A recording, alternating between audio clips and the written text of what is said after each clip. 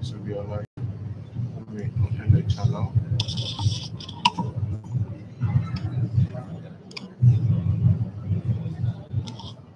Open the channel, then we pull the feed.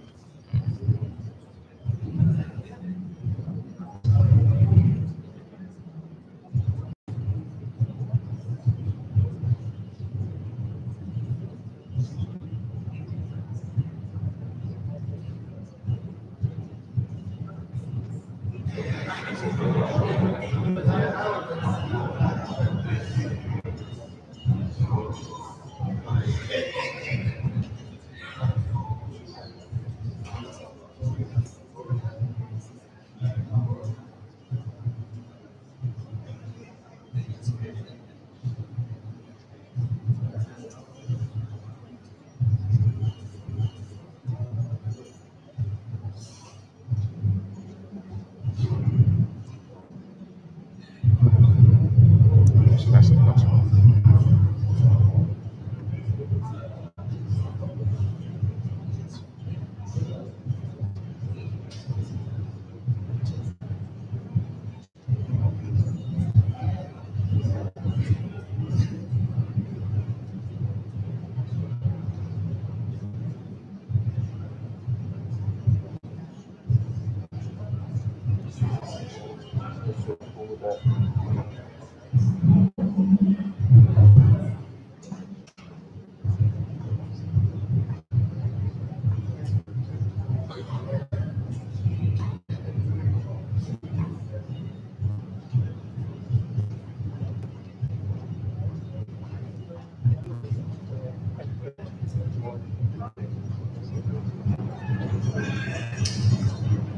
Okay.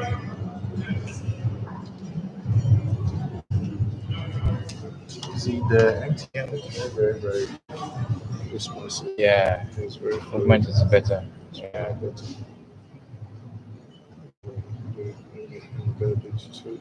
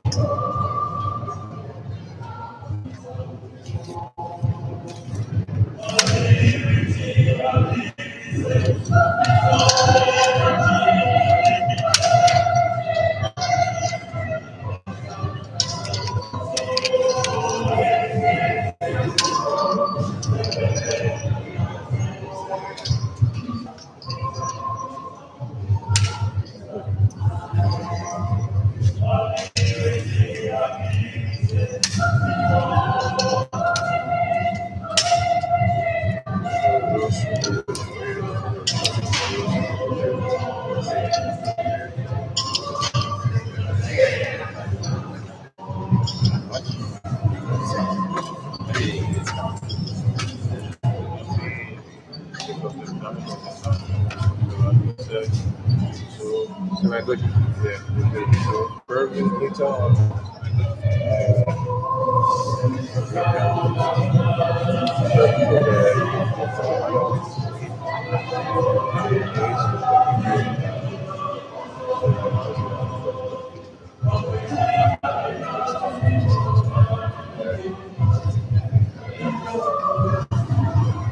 Okay, so does anybody want to see this call right now?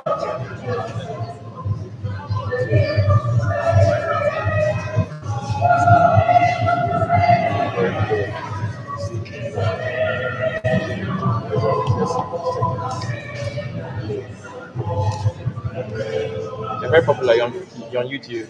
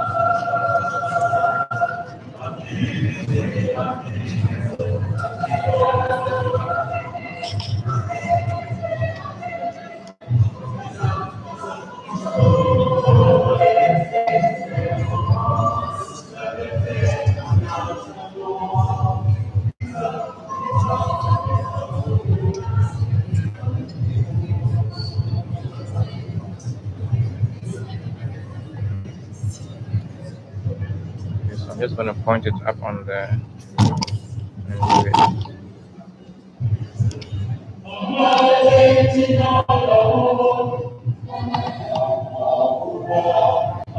Or could we schedule it to start at a certain time instead of?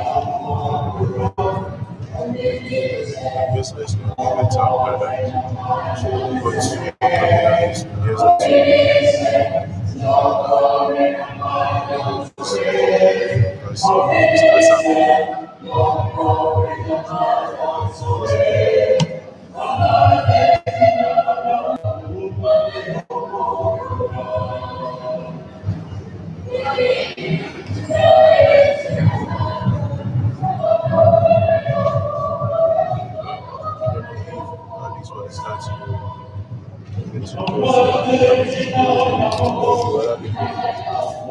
That's what I'm thinking. Just leave it there. I think it's linked here. People will see the movement and think that's the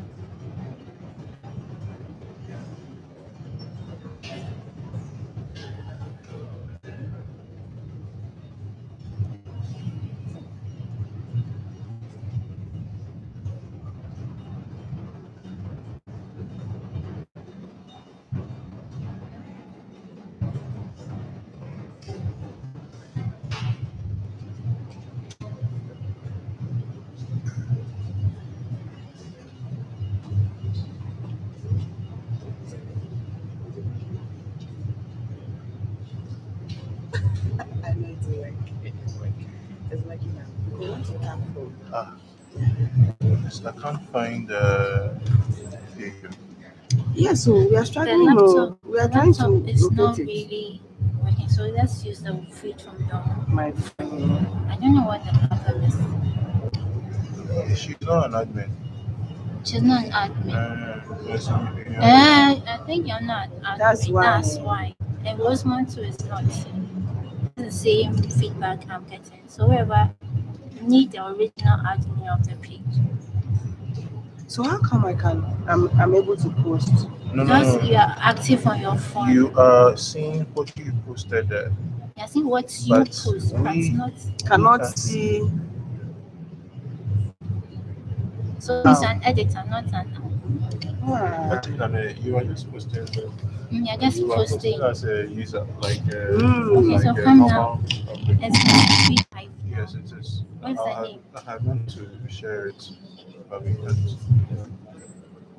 So right now, what's the way forward with the YouTube? Sorry, with the go to our website.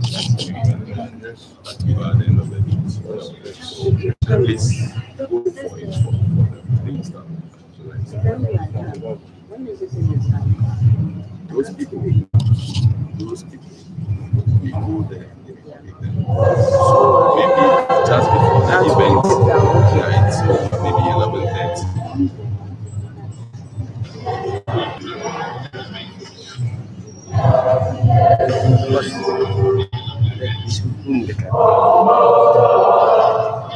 You want to use it?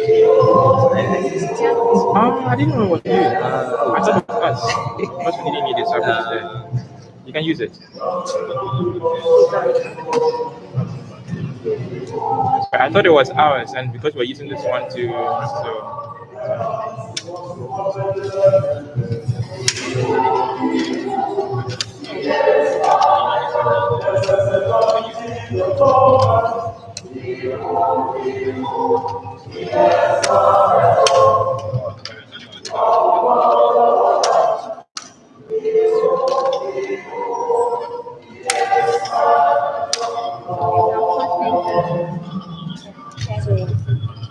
So it's going on. So it's switching to my end. So I mean, open Facebook. So I'm sure It's not the live streaming, is I guess it's the end live stream. Let me skip to live. Okay, it's live already. So once it's done, you come to this one, the first page. There's a gold button there. Okay, so later. I will definitely be in touch.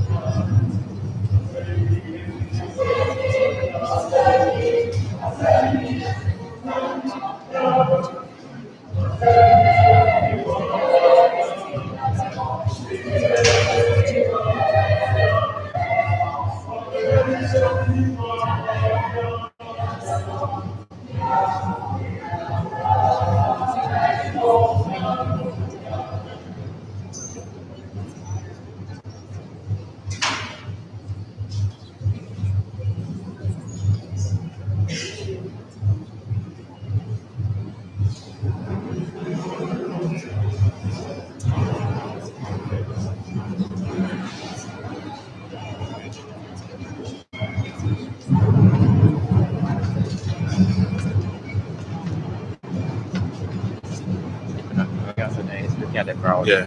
So have the details. YouTube like what? Yeah.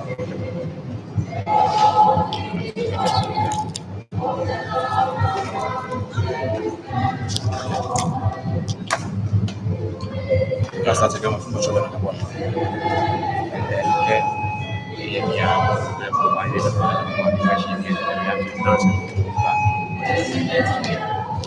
Can we please rise as members of our high table join us, please? Thank you very much.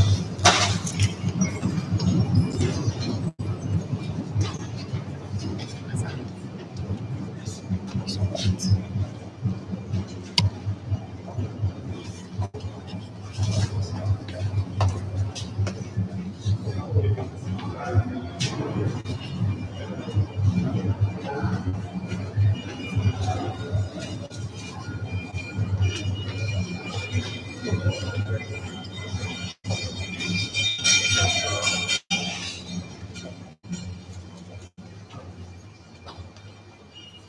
may kindly take this. Thank you very much.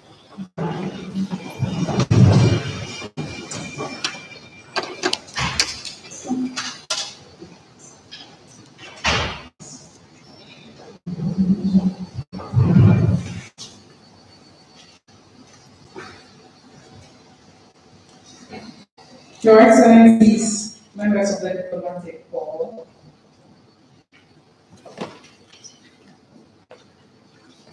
Air Vice Marshal, Lance Commandant of the Kofi Annan International Peacekeeping Training Center, the Executive Director of the Hammarskjöld Foundation, Mr. Hammarskjöld, our distinguished guests joining us from various institutions, also very distinguished speaker and chairperson who will be officially and appropriately introduced soon. Guests from the armed forces, the public and private sectors, the executive management and staff.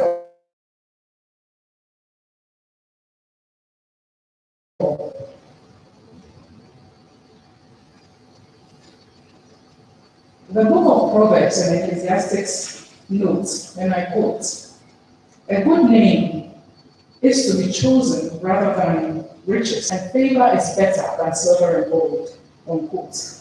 It further states that, quote, "A name is better than..." Years ago, KAIPTC and the Hammarskjöld Foundation instituted this annual lecture and seminar, now a roundtable, in honor of the two former Secretary Generals and His Excellency, the Hammarskjöld, two icons of peace and security and humanity whose great names and achievements continue to be celebrated and honored by us and also by the whole world. This morning, we have gathered here to discuss a subject that was deeply dear to these two great icons, and this was the subject of peace, security, and progress for all. My name is Rosemont Aite. I head the Corporate Affairs Unit at KAIPTC, and once again, it is my pleasure to be the MC for this event. Well, as is the custom in Ghana, and I believe everywhere else, when you visit a place, you need to be officially welcomed by the host. So, ladies and gentlemen, please, with a round of applause, help me welcome the Commandant of KAIPTC, Air Vice Marshal Evans, to be there for welcome. I didn't know you forget my name.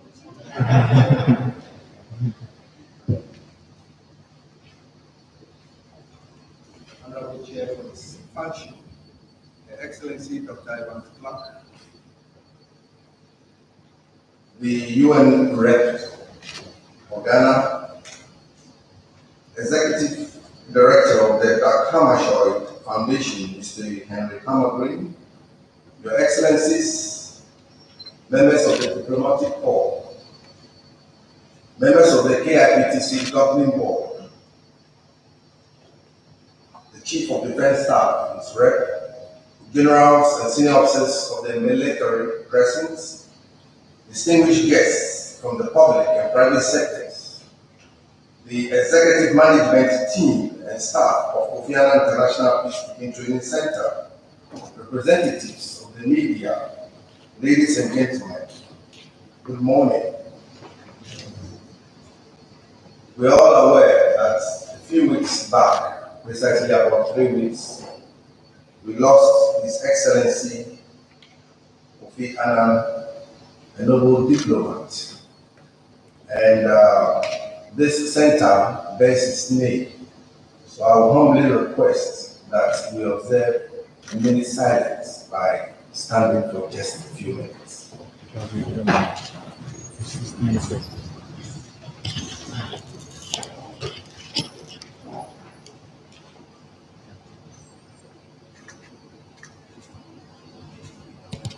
May his soul and the souls of all the faithful departed continue to rest in peace. Thank you. May you be seated, please.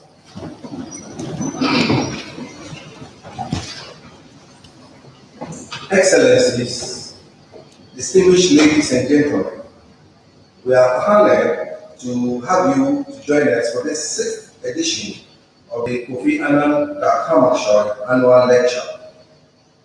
The Kofi Annan International Peacekeeping Training Center and the Hammarskjöld Foundation, based in Sweden, instituted this annual event in honor of two former Secretary Generals of the United Nations to perpetuate their lasting legacies of peace, equality, and development as embodied in our shared institutional visions for a more peaceful and secure world for us all. Since the inaugural event in 2013, we have been privileged to have distinguished personalities and experts such as His Excellency Dr. Mohammed Ibn Chambers, Special Representative of the United Nations Secretary General for West Africa and the Sahel, speaking on the topic, the continuing challenges of peace and security in Africa and West African perspective.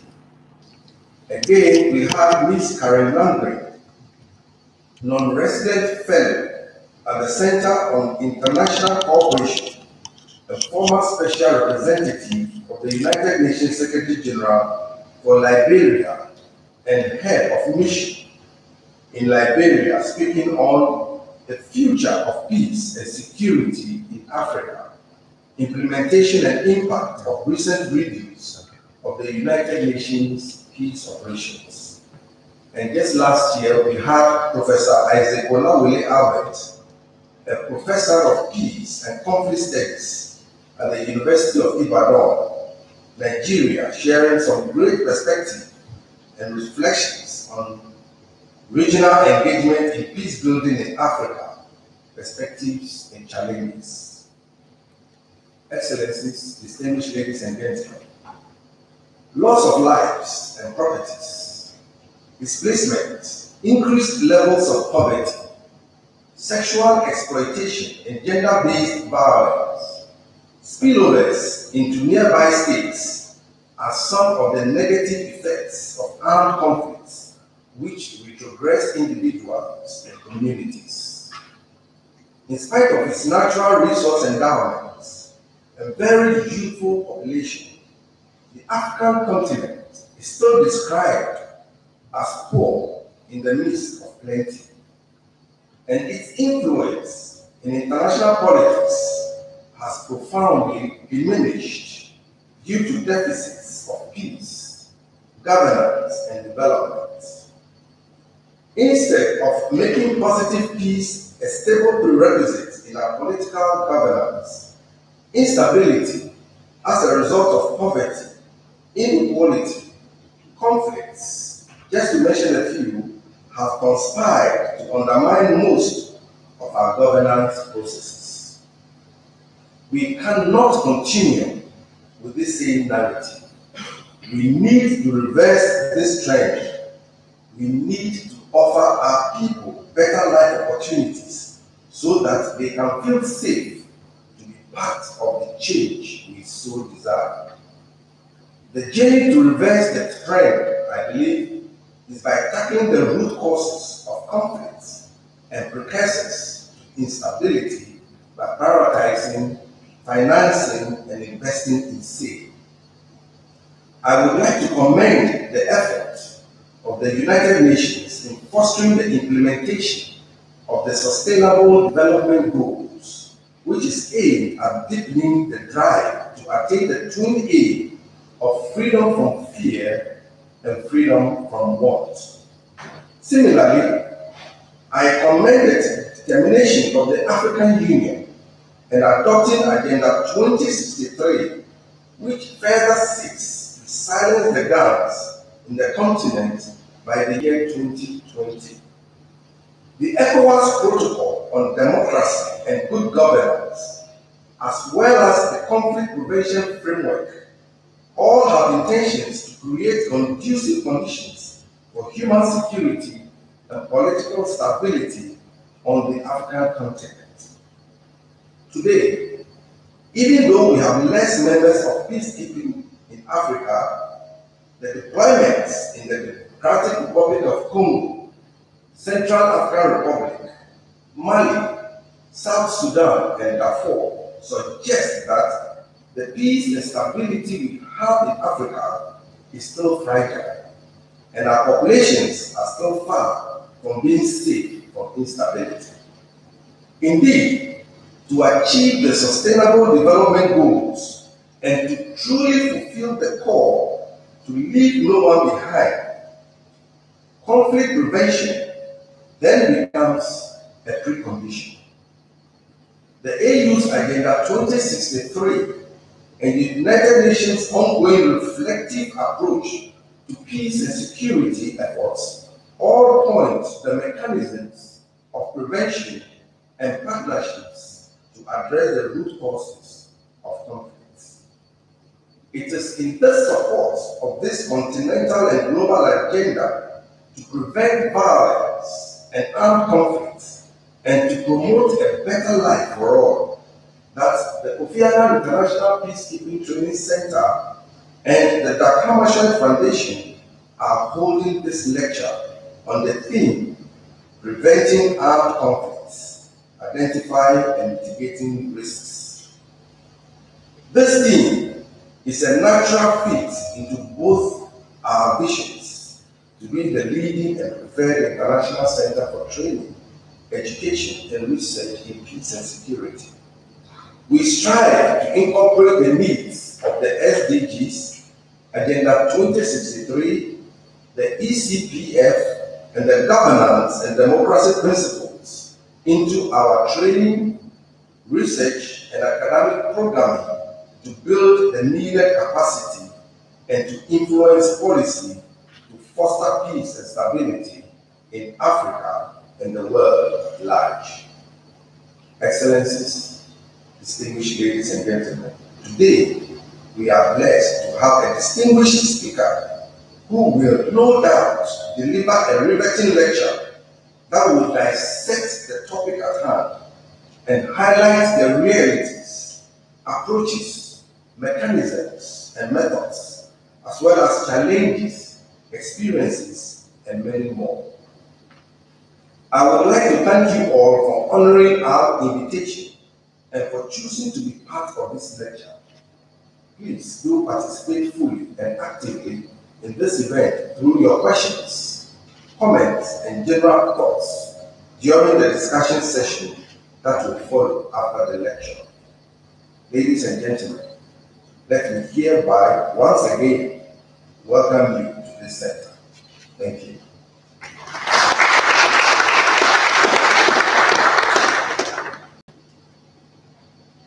Thank you very much, Commandant. Ladies and gentlemen, we are streaming this event live on our website and on our Facebook pages. The website is www.kaiptc.org and the Facebook address is at KAIPTCGH. It is now my pleasure to invite the Executive Director of the Hammarskjöld Foundation, Mr. Henrik Hammarskjöld, to give us his remarks as well. Let's welcome him with a round of applause. Thank you.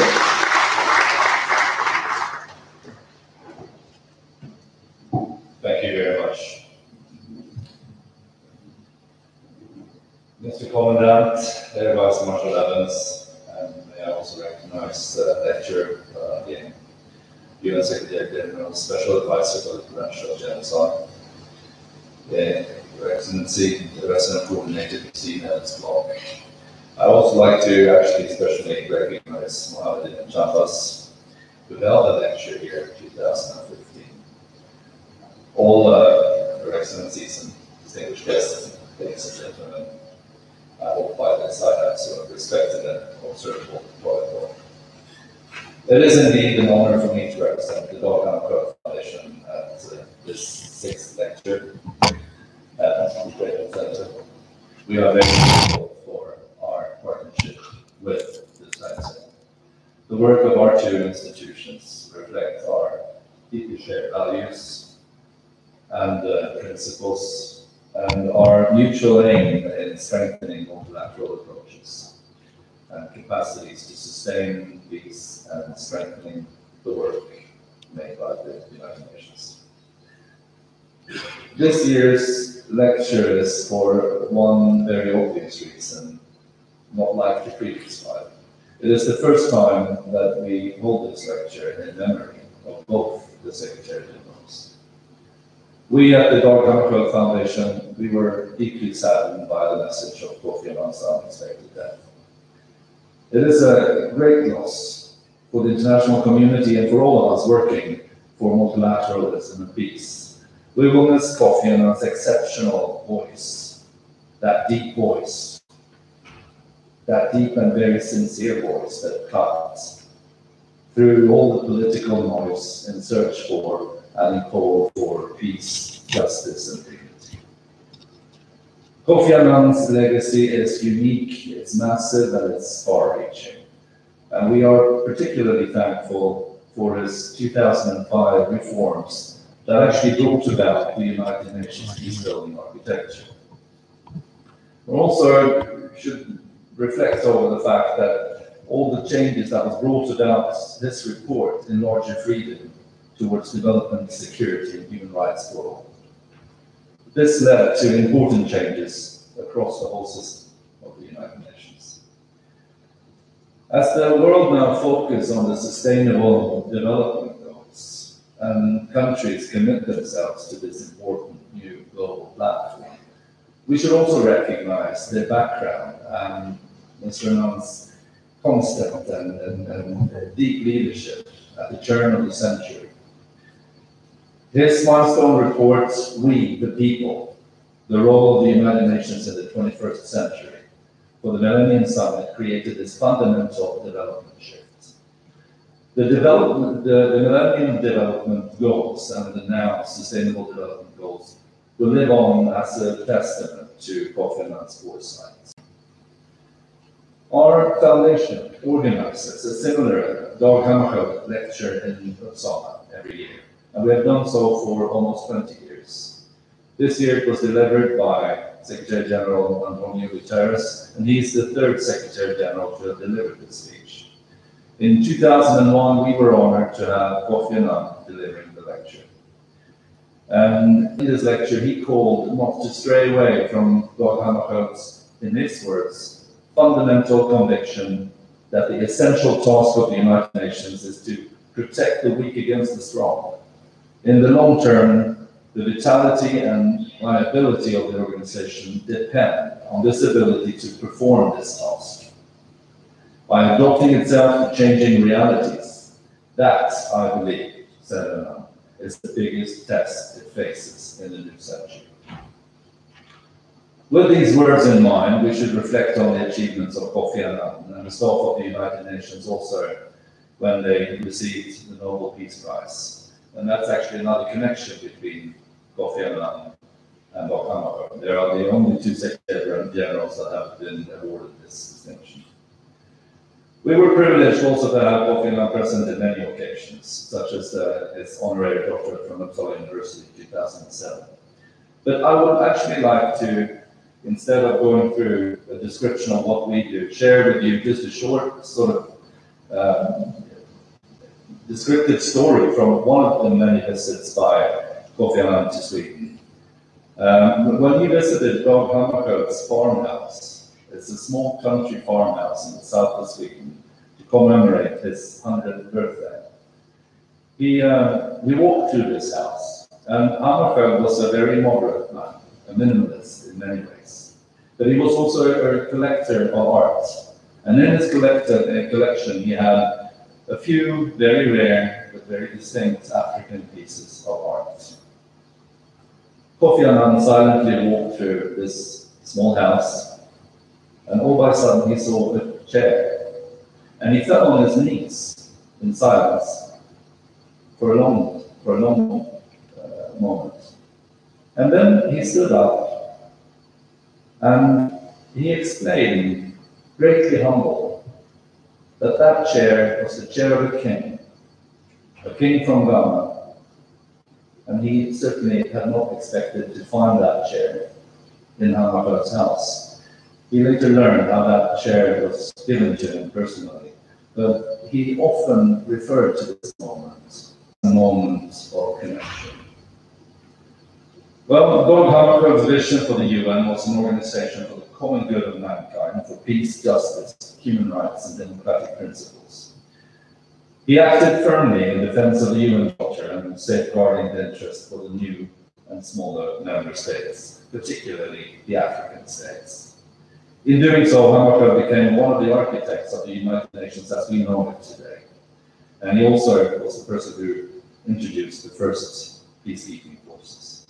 Kofi Annan often referred to Hammarskjöld during his terms in office, and he used Hammarskjöld as a source of inspiration and in his continued effort to further develop the UN.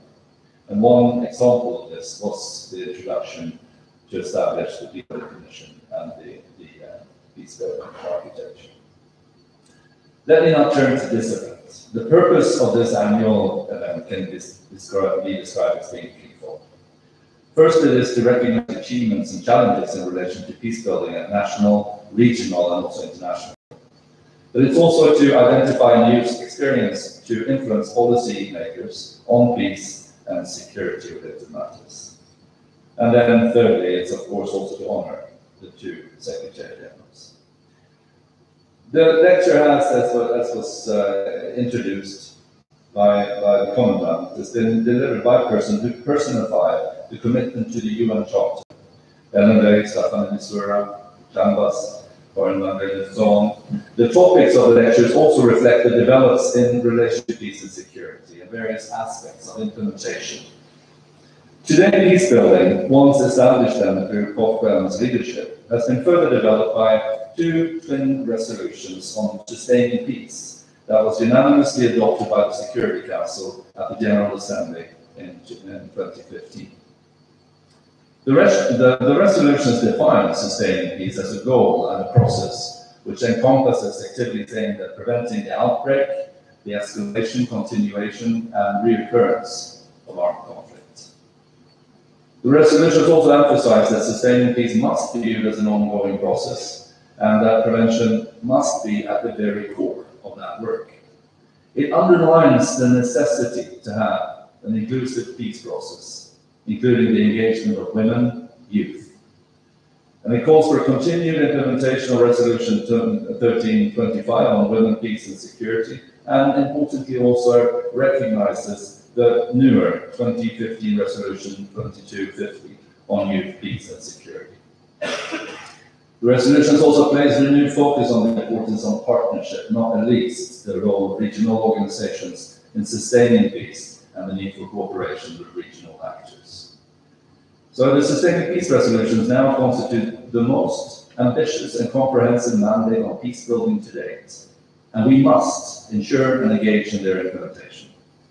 Well, that said, we know that resolutions often it is and can remain. There is a risk that they will remain only words on paper, words that we've often heard and that we know from before. And it's not until we see real change on the ground that we know that the resolution has a real value. And this lecture and this seminar that will follow is one way of connecting these efforts. In addressing implementation, we must unfortunately also recognize the changing reality. We face negative trends in relation to the number of armed conflicts. We face also new threats to internationalism and new dimensions of security threats, such as perhaps mainly climate-instigated security risks. Armed conflicts is more increasingly internationalized with proxy engagements, external military intervention, and cross-border activities. There's a growth in radical movements and continued proliferation of non-state actors in armed conflicts. And this grows the whole complexity of the relationship between armed violence and armed conflicts. At the time when we know that all these development challenges cannot be solved at national level, but that it actually requires global action, we face a paradox. Increasingly, we see this internationalism and multilateralism and international institutions and agreements challenged by protectionism, increased populism and nationalism. The multilateral system in general and the UN in particular is actually facing daunting risks with regards to defend and uphold international norms and values. Some of the failures that we have seen also could have been prevented. Inaction by the international community in failing protection and support for the people, many of the war-affected countries such as Yemen, Syria, the Central African Republic, Burma, Myanmar, and South Sudan, just to name a few. This calls for greater action and greater focus on prevention. And therefore, we are particularly honored to have Annan, Secretary General, Special Advisor for Prevention of Genocide, as this year's lecturer. He brings years of knowledge and experience from the field of international law, international criminal justice, rule of law, human rights, and democracy. Previously, this lecture was followed by a seminar. This year, we will organize a roundtable focusing on regional engagement in conflict prevention. We will also, like previous year, publish reports, one report focusing on the lecture and one on the outcome of the roundtable. It's our hope that this occasion of this lecture not only underscores the legacy of these two great men, two great statesmen, but also opens additional space for the inclusivity of civil society in the work of peace and security. Kofi Annan will remain a guidepost, an elder to the work of the Hammarskjöld Foundation. We remain deeply inspired by his life, his leadership, and his legacy. Thank you very much for that, and thank you.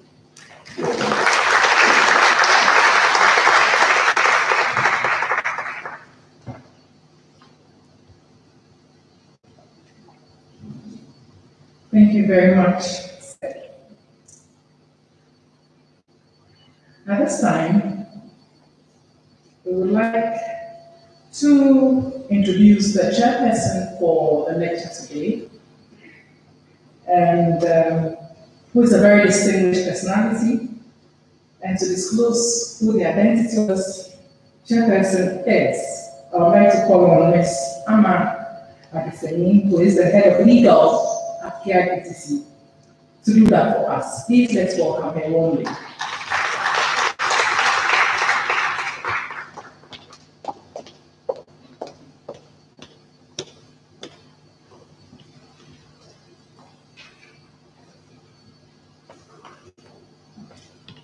Your Excellencies, members of the diplomatic corps, senior officers of the Ghana Armed Forces and other security agencies here present, the commandant of the Kofi Annan International Peacekeeping Training Center, the executive director of the Kofi Annan Hammarskjöld Foundation, distinguished ladies and gentlemen.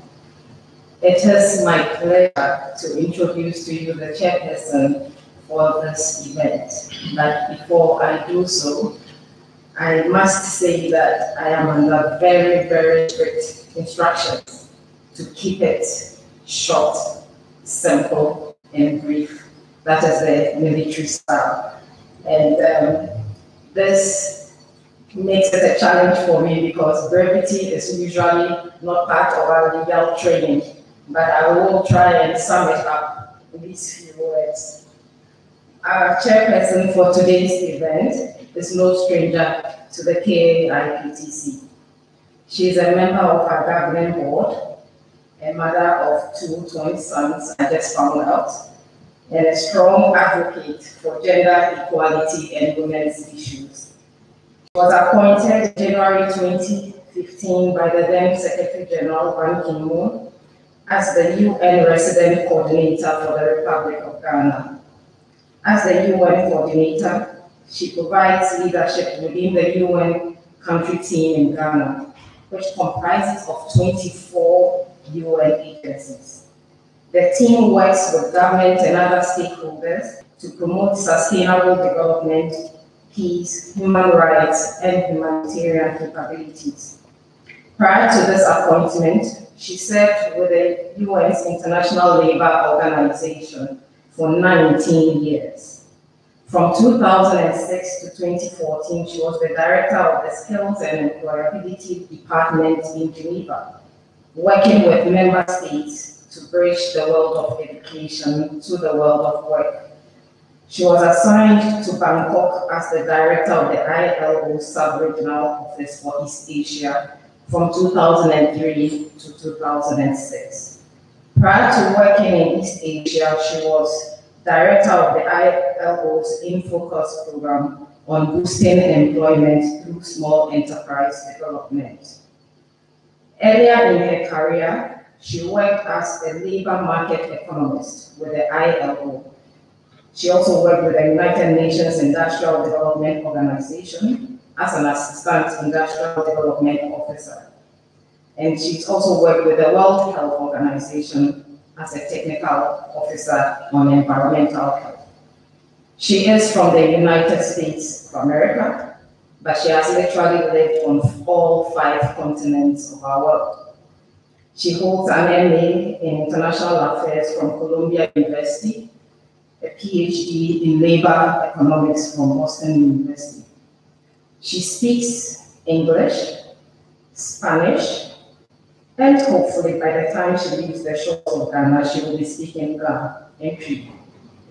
Your Excellencies, ladies and gentlemen, with a round of applause, please help me welcome Her Excellency Christine Evans-Clark.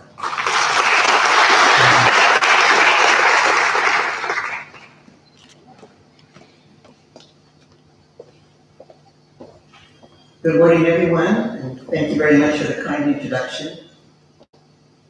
Commandant Griffith Evans, Air Vice Marshal, and Commandant of the Kofi Annan International Peacekeeping Training Center, thank you for your warm welcome this morning and for setting the scene and the seriousness of our discussion this morning.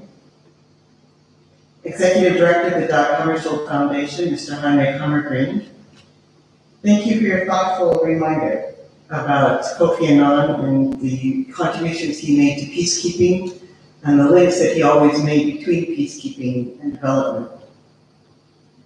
And Special Advisor to the UN Secretary General on the Prevention of Genocide, Mr. Annan Dieng, welcome to Ghana again. Representatives of the diplomatic community and of the armed forces, to the management and staff of the Kofi Annan Peacekeeping Training Center, members of the media. I would like to start by thanking the Hammarskjöld Foundation and the Kofi Annan International Peacekeeping Training Center for organizing this annual lecture and high-level roundtable. It's an honor to join you this morning and to serve as your chair.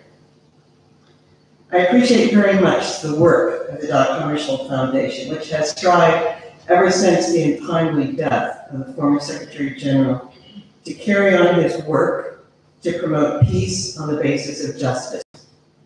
I think that the foundation is a constant reminder of the original values that propelled the United Nations into being, and a constant reminder that our work is not yet complete.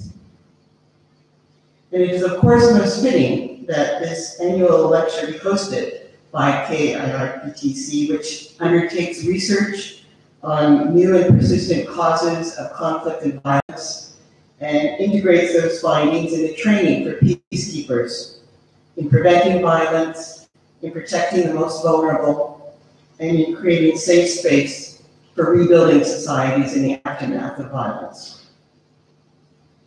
Peace, human rights, access to justice, and the rule of law are central to the global goals, the 2030 Agenda for Sustainable Development, and also to the regional goals, the Agenda 2063. Peace and security are essential in their own right, but they also form the foundation for our progress towards meeting economic, social, and environmental goals. The organizers have set out an ambitious agenda for today about assessing the causes of potential conflict and about planning and implementing proactive preventive strategies. This roundtable rightly puts cooperation and coordination among regional and national actors at the heart of that effort, from the United Nations, African Union, ECOWAS, national governments, civil society organizations, they each have important roles to bring to bear and lessons from experience to share in identifying and mitigating risks. And I particularly appreciate the participation today of Dr. Chambers in bringing the experience of the work of the UN Office for West Africa and the Sahel into this discussion. To put our collective work in perspective this morning, I want to share with you some of the remarks that UN General Secretary Antonio Guterres made at the wreath-laying ceremony in New York on the 18th of September to commemorate the 57th anniversary of Dag Hammarskjöld's untimely death. He said at that time, "Despite the passages of decades, his light of idealism, integrity, and action continues to illuminate our hearts and indeed the very soul of the United Nations. Dag Hammarskjöld reminded us many decades ago that we are one world. We have no right to destroy it. We have no right to allow divides to fester and cause so much suffering. We have the obligation to forge solutions and to also find the truth." And the Secretary General went on to quote Dr. Hammarskjöld when he said that future generations may come to say of us that we never achieved what we set out to do. May they never be entitled to say that we failed because we lacked faith or permitted narrow self-interest to distort our efforts. So today here we have the opportunity to examine root causes of persistent conflicts, to identify new risks, and to discuss candidly what we have tried so far and what new approaches are needed to prevent conflicts and avert violence. We have an opportunity to show our commitment to work collectively beyond narrow self-interests. And here to help us in that task is someone who has worked at restoring justice in some of the aftermaths of the worst kind of rule of law and respect for human rights everywhere. It is my honor this morning to introduce our guest lecturer, Mr. Adama Dieng. Mr. Dieng has served as Undersecretary General and Special Advisor of the Secretary General on the Prevention of Genocide for the past 6 years. And for a decade before that, he served as Assistant Secretary General and Registrar of the International Criminal Tribunal for Rwanda. Senegalese in nationality and a jurist by training, he has brought his professional expertise to the work of the UN in Haiti and Malawi, and to the work of the International Institute of Human Rights, the Governing Council of the African Center for Democracy and Human Rights Studies, the Advisory Council of International Service for Human Rights, the Advisory Council of International Human Rights Law. So you see my pattern here. Promoting human rights, strengthening the legal institutions set up to uphold them, and fighting against impunity for those who have grossly violated human rights has been his life's work. We are very thankful for his service and grateful that he joins us today to share with us some lessons and some ideas that can strengthen our ability to prevent armed conflicts by identifying and mitigating risks. So Special Advisor Dieng, bienvenue, Akwaba, and we thank you for your lecture.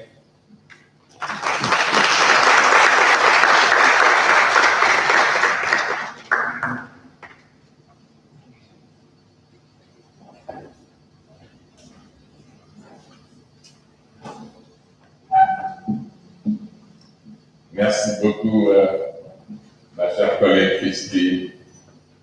Merci à mon ami Chambaz. Je crois que vous tous vous comprendrez ce que je vais dire, parce que je vais parler en français. I'm extremely delighted to be joining you this morning, and I should say, all protocol observed, but still allow me to recognize Mohamed Chambers. Why? Because Chambers is, for me, someone who has already demonstrated that where there is a political will, where there is courage, one can achieve something. At a time when the world was witnessing what was happening in the Gambia, I did follow the back and forth of Chambers between Dakar, Banjul, Conakry, and thanks to him, today we are witnessing a rebirth of democracy in the Gambia. Thanks to my appreciation to the Hammarskjöld Foundation and the Kofi Annan International Peacekeeping Center for organizing this roundtable, and their teams who have worked tirelessly to ensure that our stay in Accra is well taken care and our discussion is conducted in such a pleasant setting. I'm equally grateful to both Henry and Christine for their introductory remarks, which has set the tone and pace for this discussion.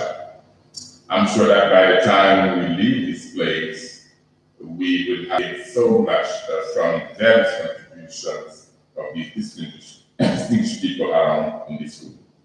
Ladies and gentlemen, before I start my remarks, allow me to join colleagues and friends in Ghana and elsewhere to pay my utmost tribute to the gallant son of Africa and the world statesman, Kofi Annan, who passed on a few weeks back. To most people, both in the UN and outside, Kofi embodied the very best of humanity. He represented excellence and values that continue to inspire and underpin our collective desire for a better and just world. As noted by his successor in office, Antonio Guterres, in many ways, Kofi Annan was the United Nations. I was one of the few privileged individuals to have worked closely with Kofi. I remember the idea of the 1994 Rwandan genocide. Kofi asked me to travel to Arusha, Tanzania, and become a registrar of the ICTR, a tribunal set by the Security Council with the full support of Kofi to hold to account those responsible for these crimes. Kofi remained the steadfast champion of justice and accountability during and after his term of office. His support to the establishment of the ad hoc tribunals, International Criminal Court, and other forms of accountability mechanisms will always be remembered as a symbol of his commitment to apply to the victims of injustice and oppression in the world. Kofi always believed and worked to uphold the UN Charter. He believed in its enormous potential to help the world achieve lasting peace. He stood up for global peace, representation for disadvantaged and minority voices, rule of law, tolerance, and friendship among nations. His commitment to various initiatives to uplift humanity from abject poverty through sustainable development was unparalleled. He was the voice for the voiceless and the hope for the hopeless. Indeed, as Kofi himself once noted, it is not realistic to think that some people can go on deriving great benefits from globalization, while billions of their fellow human beings are left in abject poverty. We have to give at least a chance to share in our prosperity to our fellow citizens, and not only within its nation, but in the global community. This was the belief of Kofi, and that's the belief he devoted his life to. While accepting Nobel Peace Prize in 2001, Kofi noted, beneath the surface of states and nations, ideas and language, lies the fate of individual human beings in need. answering their needs will be the mission of the UN in the century to come. Like Dr. Hammarskjöld, who we were just reminded, was saying that you have one goal. Kofi also demonstrated us that you are one humanity. And therefore, we can see that both Secretary General, Kofi and Dr. Hammarskjöld are very unique. I don't think that the world will ever have had such a powerful, such a committed Secretary General. And it was no surprise that Antonio Guterres would say that Kofi was from the United Nations. And humanity owes both of them a huge debt of gratitude. And we can modestly repay this debt by carrying forward their vision and by embracing their values, those values they stood for and tirelessly championed. And I believe by doing this, we will not only be paying tribute to these two great statesmen, but also that will be a recognition of our collective desire and indeed an obligation to our fellow citizens to build a better world premised on justice, peace, and prosperity for all. Ladies and gentlemen, as we were reminded by Christine, my remarks will focus on prevention and mitigation of conflicts, whereas my mandate specifically focuses on prevention of genocide and other atrocity crimes. In practice, prevention focuses on mitigating risk factors that can trigger violent conflicts or attacks against civilian population. Therefore, an effective prevention of atrocity crimes would naturally entail both early detection and mitigation of factors that would lead to armed conflict. Prevention of conflict and protection of populations from atrocity crimes remain a primary responsibility of states. Indeed, in the World Summit Outcome Document in 2005, the United Nations member states reaffirmed their responsibility to protect populations from genocide, ethnic cleansing, war crimes, and crimes against humanity, as well as their incitement. They committed to assist each other to fulfill this responsibility and to act collectively when states manifestly failed to protect its population from these crimes. This was the first such international commitment to protect populations from atrocity crimes. Ladies and gentlemen, early warning is a critical component in conflict prevention and mitigations. Violent conflicts which result into atrocity crimes do not just happen overnight. There are always early signs of conflicts.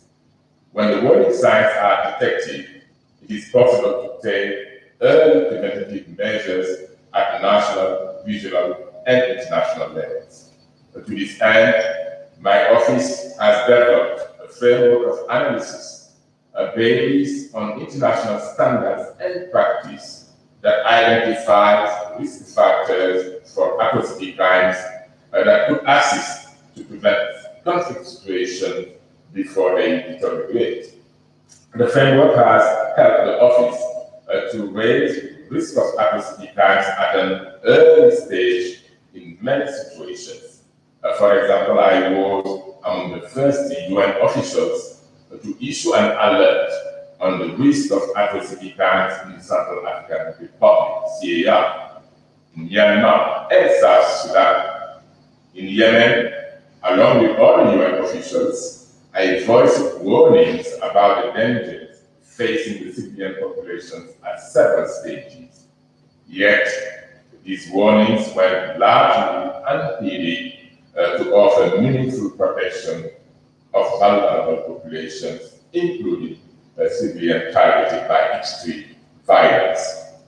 To its credit, the African Union under the Constitutive Act has one of the most developed early warning mechanisms with a requisite legal framework for prevention. The Act obligates any member state to intervene in situations to prevent genocide, war crimes, and crimes against humanity. This legal framework, if put into practice, goes way ahead of the United Nations to prevent armed conflict. ECOWAS is one of the most successful sub-regional organizations that has demonstrated to some extent the essence of timely and decisive response to the risk of armed conflict. For example, with its intervention in Côte d'Ivoire 2003 and 2011, Liberia 1990, 1997, and 2003, Mali 2013, and most recently the case I referred earlier in the Gambia 2017. Early warning can be successful only if it is linked to early action. Regrettably, despite our efforts, there are still many obstacles to successful preventive early action. If we are serious about prevention, we must be prepared to act early when we see the first signs of concern. In all my interaction with member states and other stakeholders, I emphasize the importance of prevention over response. Prevention is so much less costly in all sense, but particularly in terms of human life. And it provides so many more options for action. Once we are in the crisis response mode, many doors to actions are closed and the damage done can be irreversible or take decades to resolve. Although member states have repeatedly emphasized their support for prevention, this has not been sufficiently translated into concrete actions and support for preventive strategies, even when there have been credible assessments of imminent threats to populations. Many states use the principle of sovereignty to resist external assistance to their affected populations. And I strongly argue that sovereignty should not override protection, rather should recognize sanctity of human life. If leaders are serious on preventing violent conflict, they must be open to seek assistance to protect their population in the framework of the summit outcome document which I referred earlier. After all, this was a commitment undertaken by the world leaders themselves.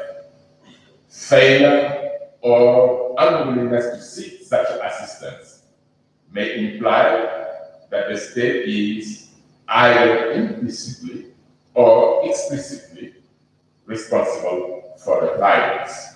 And that is why I always caution leaders around the world that if they don't take demonstrable action to prevent atrocities against their own citizens, then under the principle of common responsibility, they could be held accountable. Ladies and gentlemen, we cannot undertake meaningful prevention without respect for human rights and fundamental freedoms universally recognized and guaranteed by the International Bill of Rights and other international and regional instruments. In recent years, we have seen some states pushing back against the international framework of international human rights and humanitarian law that has been painstakingly and collectively developed since the end of World War II. And this poses a dangerous threat to the effectiveness of international and regional human rights systems. We have seen the direct impact of this pushback both in conflict situations and in countries are not only experiencing democratic and trust deficit from their citizens, but also directly targeting them in the pretext of national security. Some argue that human rights are relative and determined by culture and the political realities of each society, but this argument is flawed. It is definitely flawed if cultural traditions or religious beliefs alone were to govern the state compliance with human rights standards, then widespread disregard for and violations of human rights standards will definitely be given legitimacy. The quest for peace and a life lived with dignity and basic human rights is not limited to a particular group of societies or nations, color, gender, sexual orientation, or religious belief. It is a quest that underpins our collective humanity and enduring trust in the United Nations Charter and the Universal Declaration of Human Rights. If we are to achieve sustainable peace, we must reaffirm our commitment to the primacy of human dignity and human rights as reflected in the United Nations Charter and other human rights instruments, and as underscored by the preamble of the Universal Declaration. Recognition of the inherent dignity and of the equal and inalienable rights of all members of the human family is the foundation of freedom, justice, and peace. It is our fundamental duty that we continue to solemnly honor and apply these words, but also use the very words as standards to hold accountable those who violate them, irrespective of who they are. Ladies and gentlemen, credible state institutions and governments that citizens can trust are essential to build a peaceful society.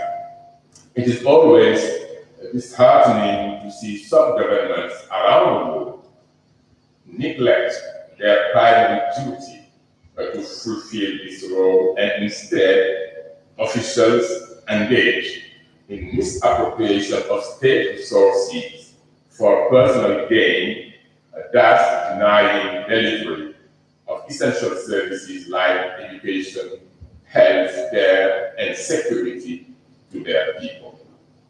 Without commitment to provide these essential services to those who lack them, our hope for a world where human life is respected and rule of law order will remain elusive. Equally true is that developing strong rule of law institutions must also be central to our preventative efforts. Responsive rule of law institutions are key to stability, prevention, and peaceful coexistence. In post-conflict situations and divided societies, rule of law is especially critical to ensuring accountability and rebuilding trust and confidence in state institutions and governance frameworks. And the breakdown of the rule of law significantly increases the risk of gross violations of human rights, which may lead to atrocity crimes. Many examples abound in Libya, Syria, Somalia, Iraq, and elsewhere. Rule of law calls for accountability for atrocity crimes and other violations of human rights, and I have always argued that peace and justice are like identical twins joined at the hip. It is difficult to separate them and achieve sustainable peace in post-conflict situation or indeed in any other society. A credible peace process is one that pays attention to the whole spectrum of justice and reconciliation. Those who have committed serious crimes of genocide, war crimes, crimes against humanity must be held to account. Amnesties should not be a scapegoat to condone impunity for such serious crimes. But this criminal accountability must also be accompanied with truth-seeking, which is very important to victims. It is only when truth has been established that actual healing can take place and the victims given a chance to forgive or seek reparation. When truth and healing is in place, then we can embark on a credible reconciliation process. While we expect domestic judicial institutions to effectively complement the work of international and regional justice institutions, the reality on the ground in many countries demonstrates that local judicial systems are inadequate to sufficiently respond to the demand for justice that they are supposed to satisfy. We see justice systems that have been starving of appropriate training and financial resources, justice systems whose officers have been bribed, harassed, intimidated, or sometimes even killed, justice systems that have been de facto stripped of their very raison d'etre. It is these varied and complex challenges facing judicial institutions in most countries that have partly contributed to elusive peace, justice, and reconciliation in many post-conflict situations. When serious violations are taking place, there should be no room for complacency. While this seems to be understood today, action is still wanting.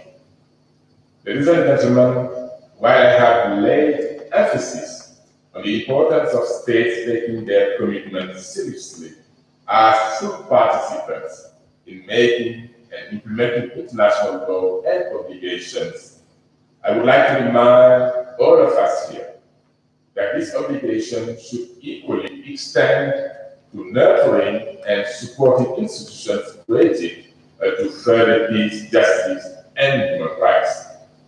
It is only through empowering these institutions, submitting to their jurisdiction, respecting and carrying out their decisions, that they can meaningfully and broadly contribute to the prevention agenda and founding ideals of peace, justice, and equality to all of us.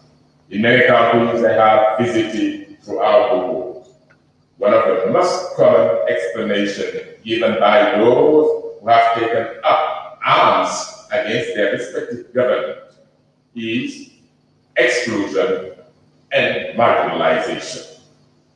The perception of or actual exclusion of certain communities or groups of people is a key driver to armed conflicts. It is important that government distribute resources and provide social and economic opportunities to ensure equitable participation of all citizens in the development agenda. Equally true is that development partners have responsibility to ensure that recipient governments implement development projects without favoritism or bias to certain communities. This is part of core prevention strategy, especially in divided societies.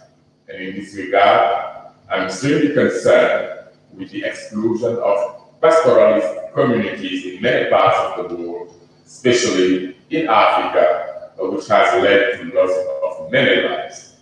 Today, more people are killed in farmers, herders, conflicts in Africa than terrorist attacks.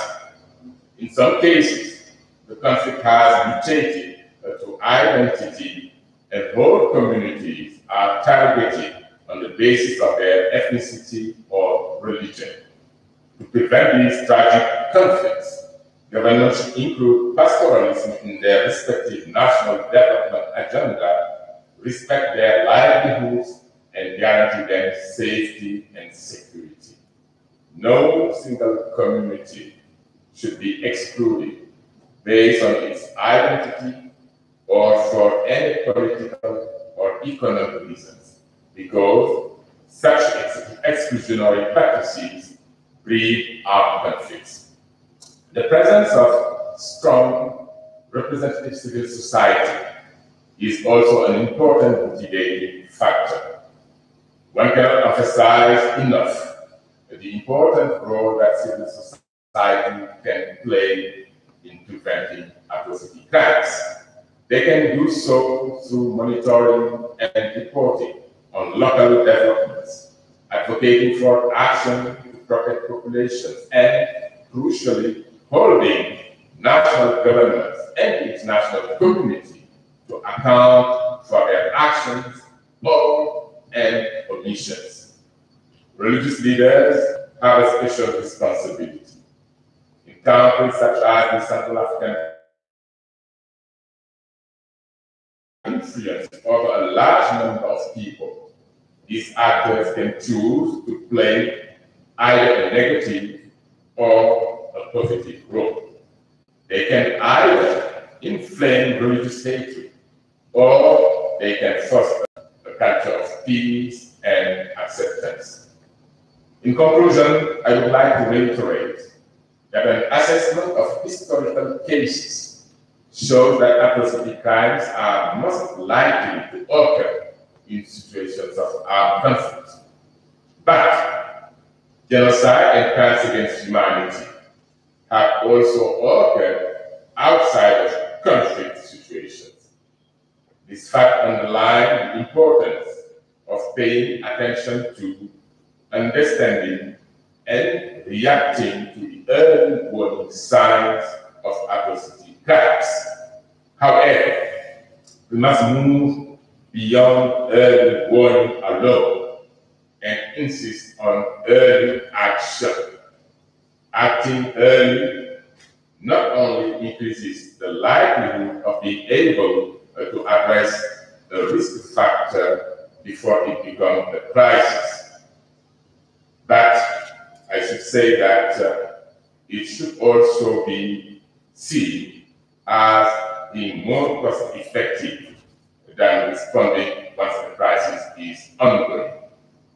And I think it is important, therefore, that we commit to gather courage to put mechanisms of prevention in place.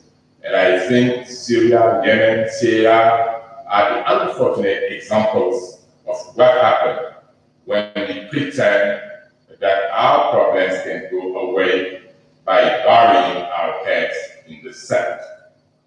I must admit also that for prevention of armed conflict to be achieved, we need to do more individually and collectively. It would mean that our governments, regional and international organizations build resilient and cohesive societies.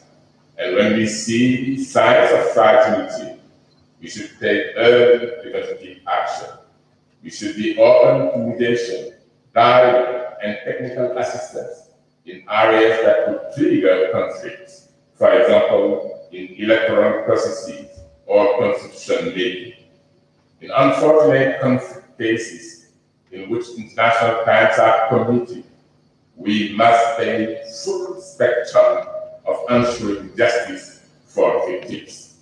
This means no impunity to atrocity crimes. This means no politicization of the International Criminal Court, ICC, and any judicial institutions. The United Nations Security Council should cease its selectivity in the referral and interventions. Finally, we should all be protected under international norms. Our rights are inseparable and indivisible. In this context, I I call for universal ratification of relevant conventions. For example, the Genocide Convention, the Rome Statute of the ICC, and the Malabo Protocol establishing the criminal jurisdiction of the Court of Human Rights and Justice. We must implement collective decisions we undertake at multilateral institutions to prevent conflicts and protect the population.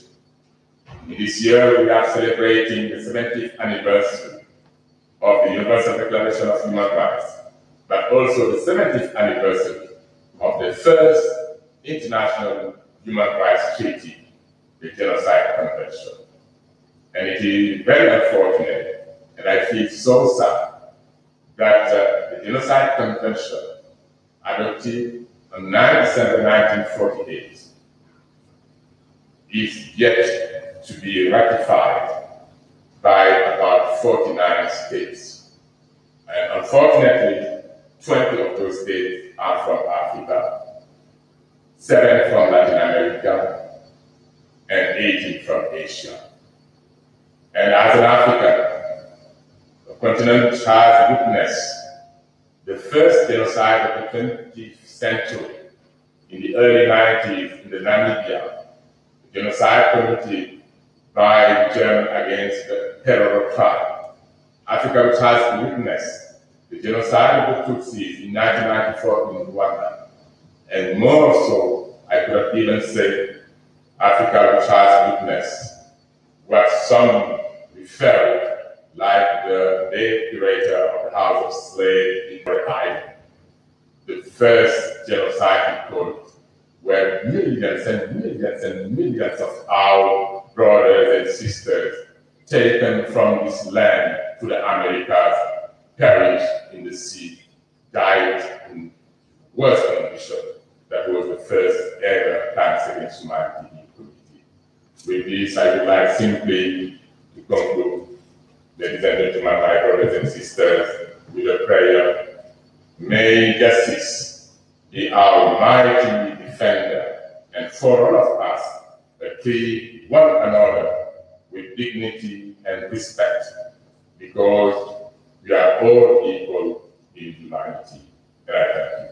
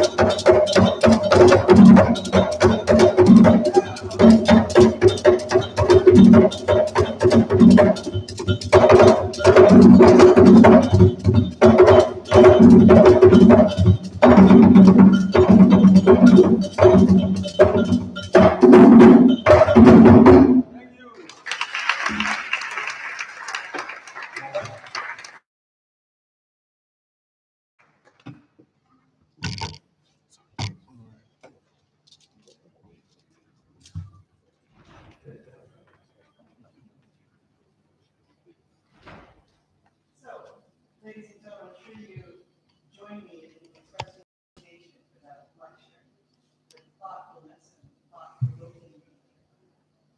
But we have an opportunity now to open the floor for some comments, for perhaps picking up some of the major questions that were raised this morning. From Mr. Hammarskjöld about the multilateral system and how, whether it is being weakened in terms of upholding agreed norms and values. And from our guest lecturer about the fact that it's easier to recognize, to have early warning than to take early action. And that there is a disjoint there that I think he talked about for many reasons of why there are constraints on taking early action. Despite the fact that preventive action is less costly in terms of human and financial resources, it keeps options open for resolving conflicts. So what are some of the constraints? He mentioned the fact that some governments are not willing to accept mediation or assistance, even though they have signed agreements with other member states to do that. Constraint is a lack of respect for human rights, fundamental freedoms, as articulated in the commitments many governments have signed, or a lack of respect for the inherent human dignity. He also spoke about the constraint of where there are not credible state institutions to deliver essential services, including elections, that they are not held accountable. He talked about exclusion and marginalization as another source of constraint for taking early action, even when we know that that can result in people taking up armed conflict We spoke in particular about the threat in this part of the world, nomadic pastoralist communities and conflicts in rural areas. So what are your responses? Do we agree that those are some of the main constraints to taking early preventive action? In your experience, how do we overcome those and other constraints? I think we have some roving lights. So we have time to take a few interventions and receive some responses this morning. So please, the floor is open.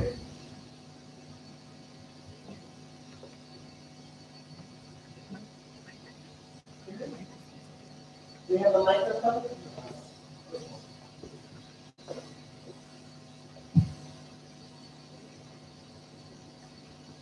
Middle of the second row.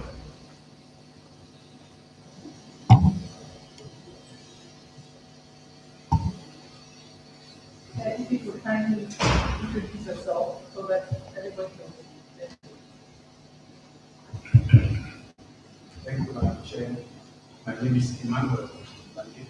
I work with TPS, Senior Immigration Advisor. Thank you, Excellency Annan, for uplifting our spirits this morning by bringing into the positive story of Ghana and the role of our own elder brother, His Excellency Mohammed Chambers. And I say this because in the work that we do, it's very easy to hammer on where there is desperate and hopelessness, rather than also highlighting positive stories. And I always wish that we talking about this in the other regions. But if I were to elicit your rich experiences in one particular area, it is because listening to you and hear in the background of your lecture pretty much of what is happening in the Central African Republic. And I'm aware of your visit this year. And related to the call for early action, and also referring to your own background as a jurist. How do we in practice deal with situations in which what you are told is that the law is respected and that jurisprudence is the cause of good governance, and yet the underlying issues, some of which you have alluded to, exclusion and marginalization, are key driving factors. And in order not to run, exclusion and marginalization, you know, is key in South Africa. First challenge is the refusal to talk about what's considered the regular.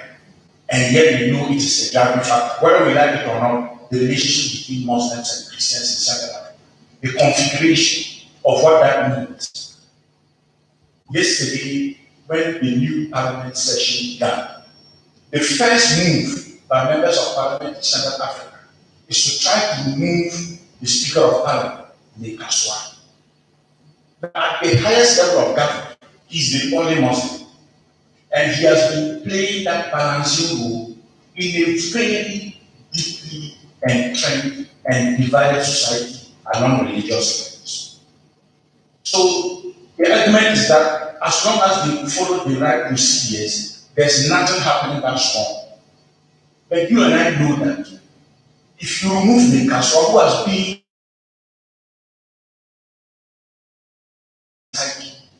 of marginalization.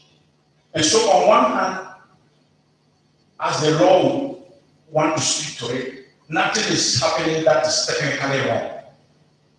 On the other hand, society is further divided by those who strongly believe that this is another example of how we are marginalized. And I'll start in meetings of 14 armed groups, and I can attentively and hear that echo of marginalization.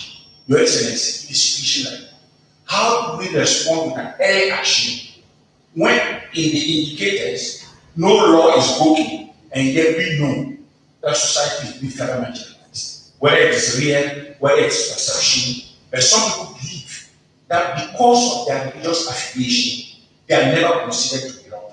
And this is another example that you are taking out our representative at the highest level of government, a proof that we don't do. Thank you very much. We're taking another 1 and 2 interventions before we come back.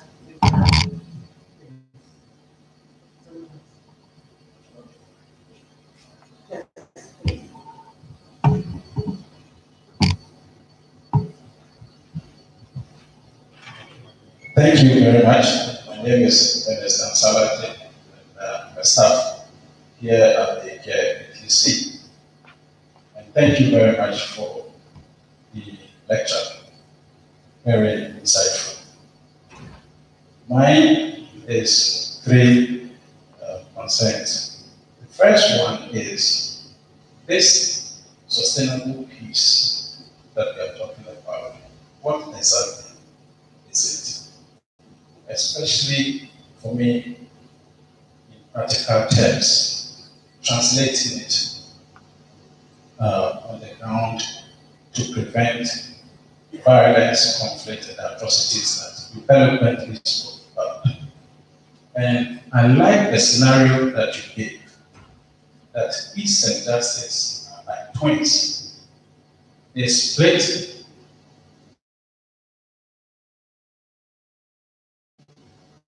up. Now, this scenario that we are looking at, from the waist or the hip, you will not find any difference between peace and justice. In fact, they are almost identical. But from the hip upward, they are looking in different directions, pursuing different goals. Which of these scenarios should we look at in terms of sustainable peace, especially if I'm a practitioner that want to translate it on the ground? The second has to do with the Gambia. And I like the fact that a lot has been done, especially the international partners, to bring Gambia to the point that we have it now. But almost everybody is going to Gambia. And you have a lot of programs going on in parallel. SSR is going on. Transitional justice is going on. Reconciliation, rule of law, and human rights reforms. And all these are very important. But where do we prioritize? To the extent that we don't confuse the new government, which is also starting to find its feet. And I like the point about coordinating our efforts. Have we really seen coordination in Gambia despite all the efforts that we are making? I know that from the perspective that you have given, maybe your priority will be rule of law reforms and human rights reforms. Now, the third concern I have is this early action that you spoke of, which is very important. That is not only important to give the early warning, but it's equally necessary to take early action. But in situations where the action is being taken and you have the atrocities going on, when does the early action start and when does it end? And the PRC, the CAR case has been explicitly mentioned because the action is being taken, and yet you have some of these breaches going on. So where do we take the early action in this particular scenario? Thank you. Thank you. Okay, one more introduction before we come back to the panel. All right. Thank you so much, Your Excellency. My name is Kofi. I'm a researcher here at KAIPTC. Thanks so much for your insightful perspectives.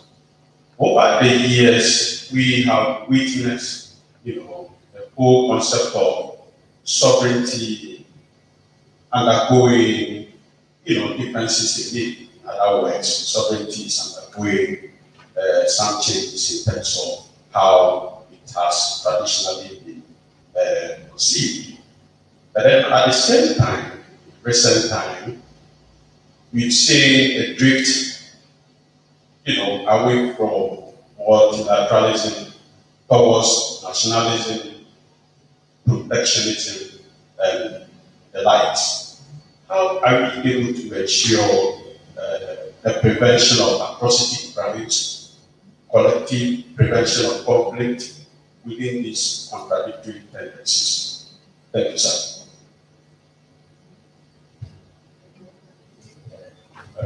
Thank you very much. Regarding the situation in Syria, thank you for informing me about what was happening yesterday. I was in the plane, so I don't know if they managed to remove the Kaswa or not. But in any case, the point you made is very clear, and I do share. I spoke about exclusion, I spoke about marginalization. And in the context of Syria, I think we have been closing our eyes, avoiding to see the reality on the ground. I remember my first visit to Syria. That's where I discovered really the dimension, the religious dimension. It was there. Well, it's not a religious country. This too was not a religious country, definitely. But at the end of the day, we discovered that there was a religious connotation. Whereas a Muslim, you name your child after a Christian name, simply to make sure that that child is protected tomorrow. When that child at school is discriminated as well. But the problem is, if you go back even to Michel Project, the one who took power after the Seleka, and who, in fact, he has a Christian name, but he's a man with a Protestant now. But I think what is needed is to make sure that in Central African Republic, they manage diversity in the most constructive manner. And this is still missing. And I made it very clear, even with President Guardiola, said, look, can we make sure that we appoint Fulani Muslim in that region? There was not a single Fulani in that area. When I traveled with the Minister of Defense to Brilliant, met with one of the armed group leaders, General, the minister did acknowledge this too, that before their time, there was discrimination even within the army. And I can give another illustration of exclusion. This is the case of Burundi. Burundi, for many decades, the Hutu, the large community in Burundi, were excluded in the army. And I remember at the time even asking the former head of the army in Senegal to act as a consultant on my behalf. That was when I was heading the International Mission of Peace in Geneva. At the time, I said the best way for Burundi is to restructure their army to make sure that Hutus also are incorporated. And the then President Buyoya seemed to be going in that direction, but the other military officers, when they conducted their own assessment, said no way. If we do it, that will be the end of we will lose the power in this country. So the consequence was that we face terrible war. So I do agree we need to be more, I would say, committed on this issue of management of diversity in Syria. And I hope that they will not replace Mesa Karim by non-Muslim But I think that balance was something which was, we need to really make that community, that Muslim community, this value, that they are part of this country. And then regarding the question of sustainable peace, I mean, as you may know, for the first time, even the Security Council, when to speak about sustaining peace, I mean, it's not sort of, we used to speak about sustainable development, which seems very familiar with that. But sustaining peace, what really does it mean? Peace is not the absence of war. Peace goes beyond that. And in this regard, that it is key that we address peace from all having holistic view about peace. I was just looking an op-ed was published by our friend Jeffrey Sachs. It was about billionaires rich for the stars while the world suffers. And I was simply shocked to see that the world economy is pumping trillions of dollars into the accounts of a few thousand people. And it would suffice only that one of those people take one small part, we would have cured the disease of affecting children in this continent. The digital age has created winner-take-all markets with information, including our personal data, the market Zuckerberg, etc.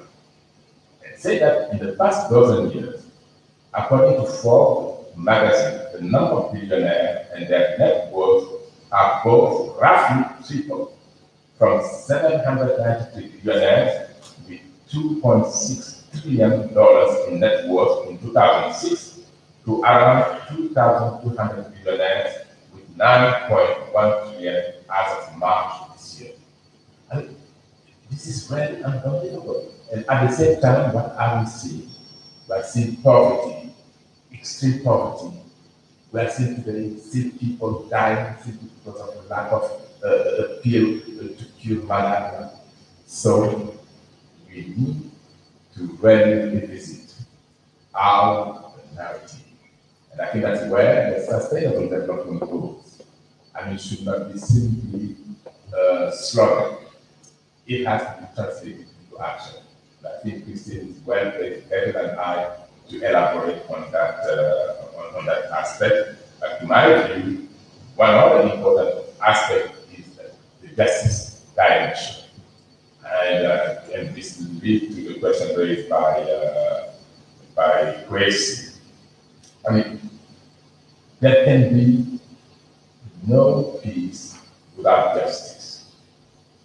But also, you need, there can be no peace without development. No peace without justice. And at the end of the day, what we are simply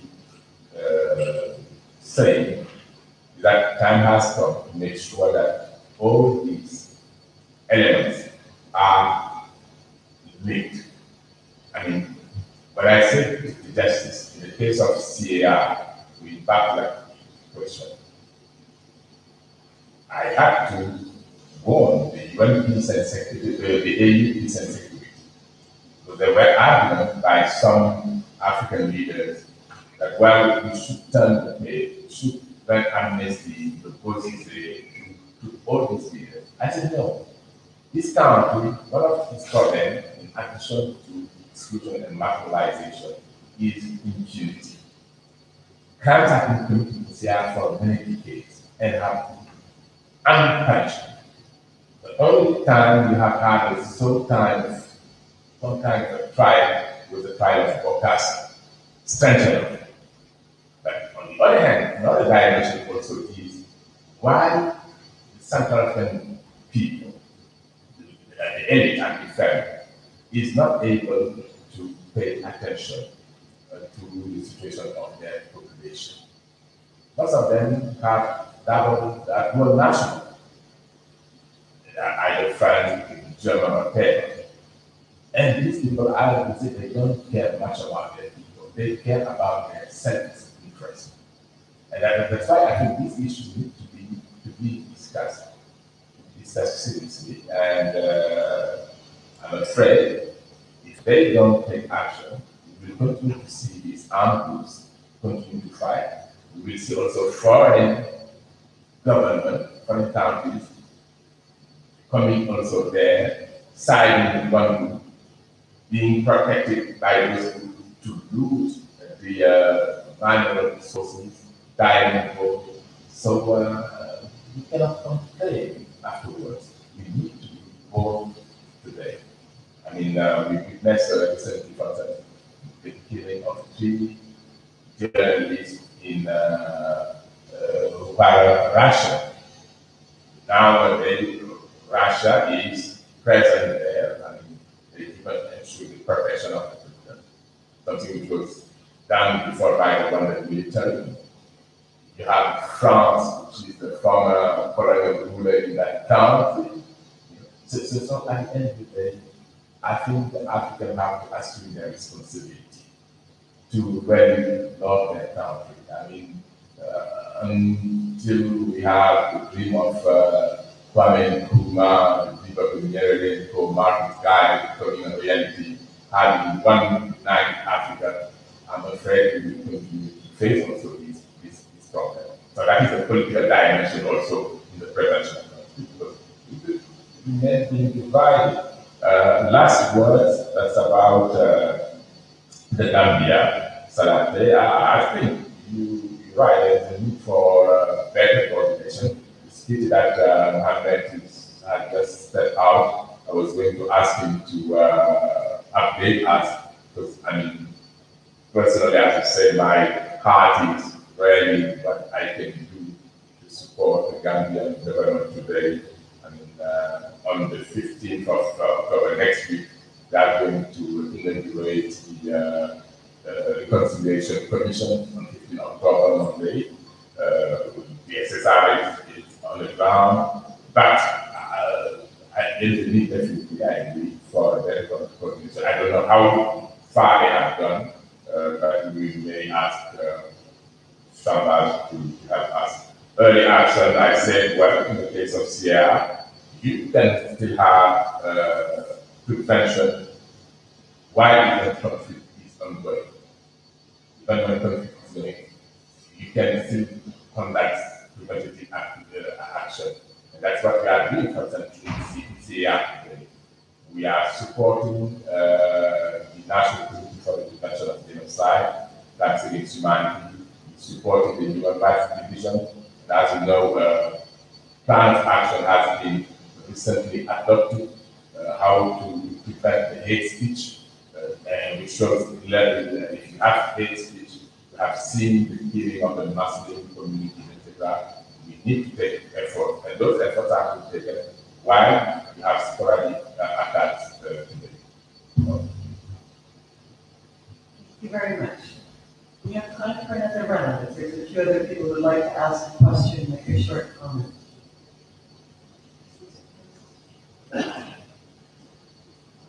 In the back, there it is. There's a microphone on that side.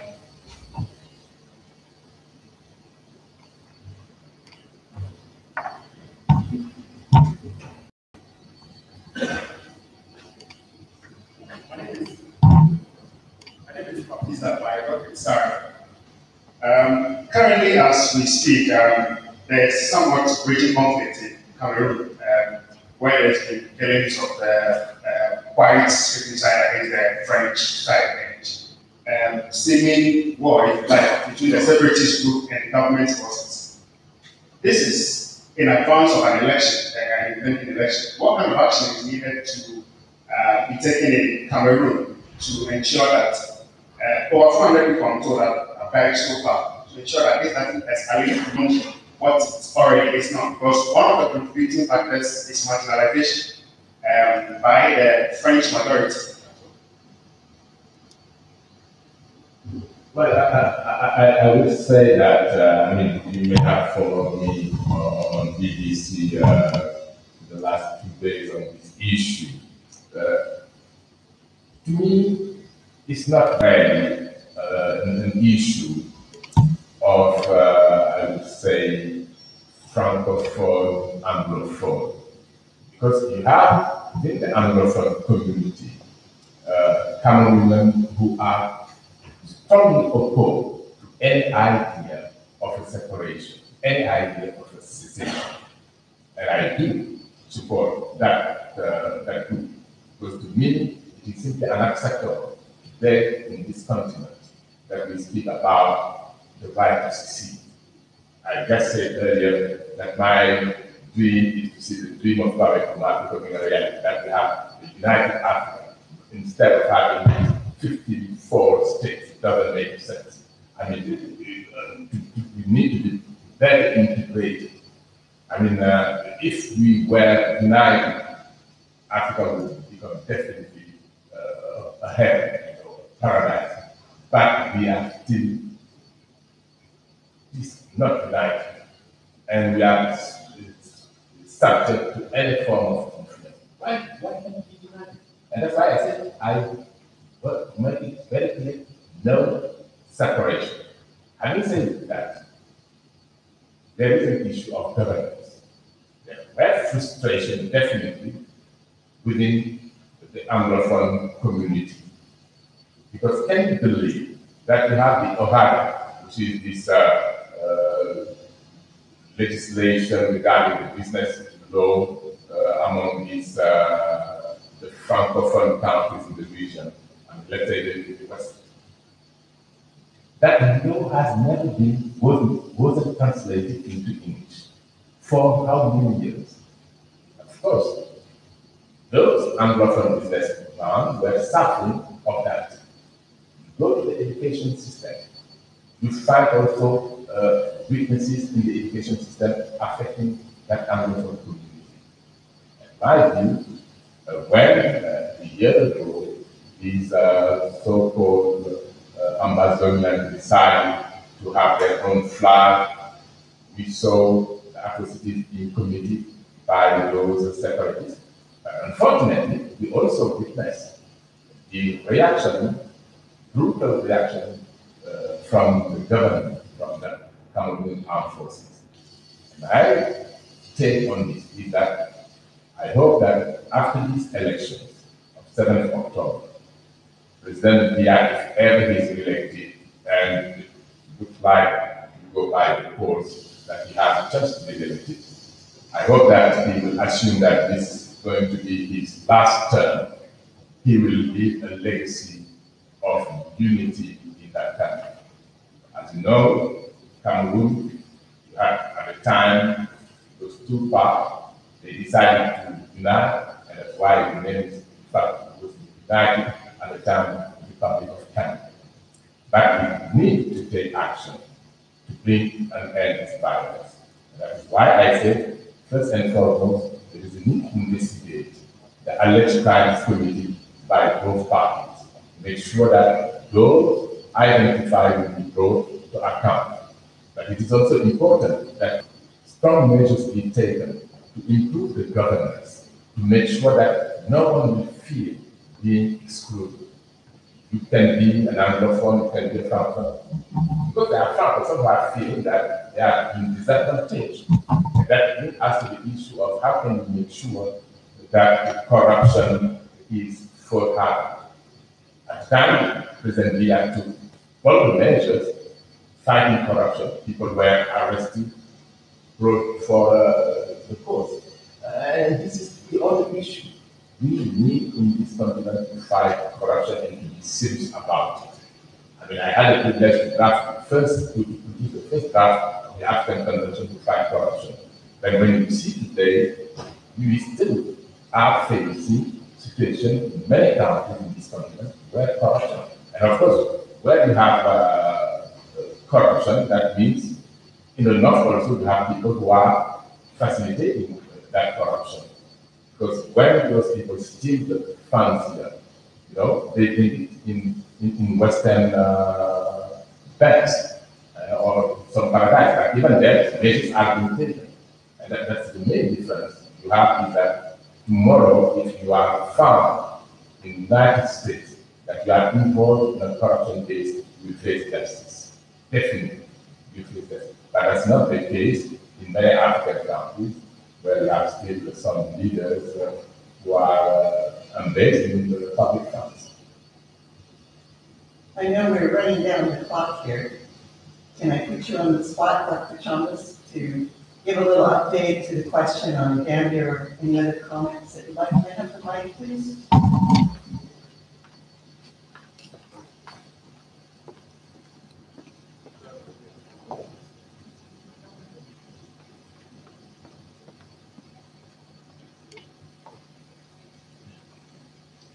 Thank you very much, and we appreciate this very brilliant lecture by my brother and friend, Annan.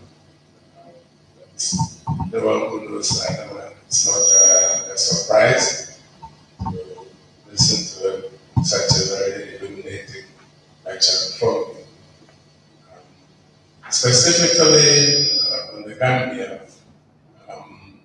this is one case where the UN, working with partners, trying to advance the Secretary General's initiative on sustaining the peace. And as Adama elaborated on, oftentimes we all get excited and worked up and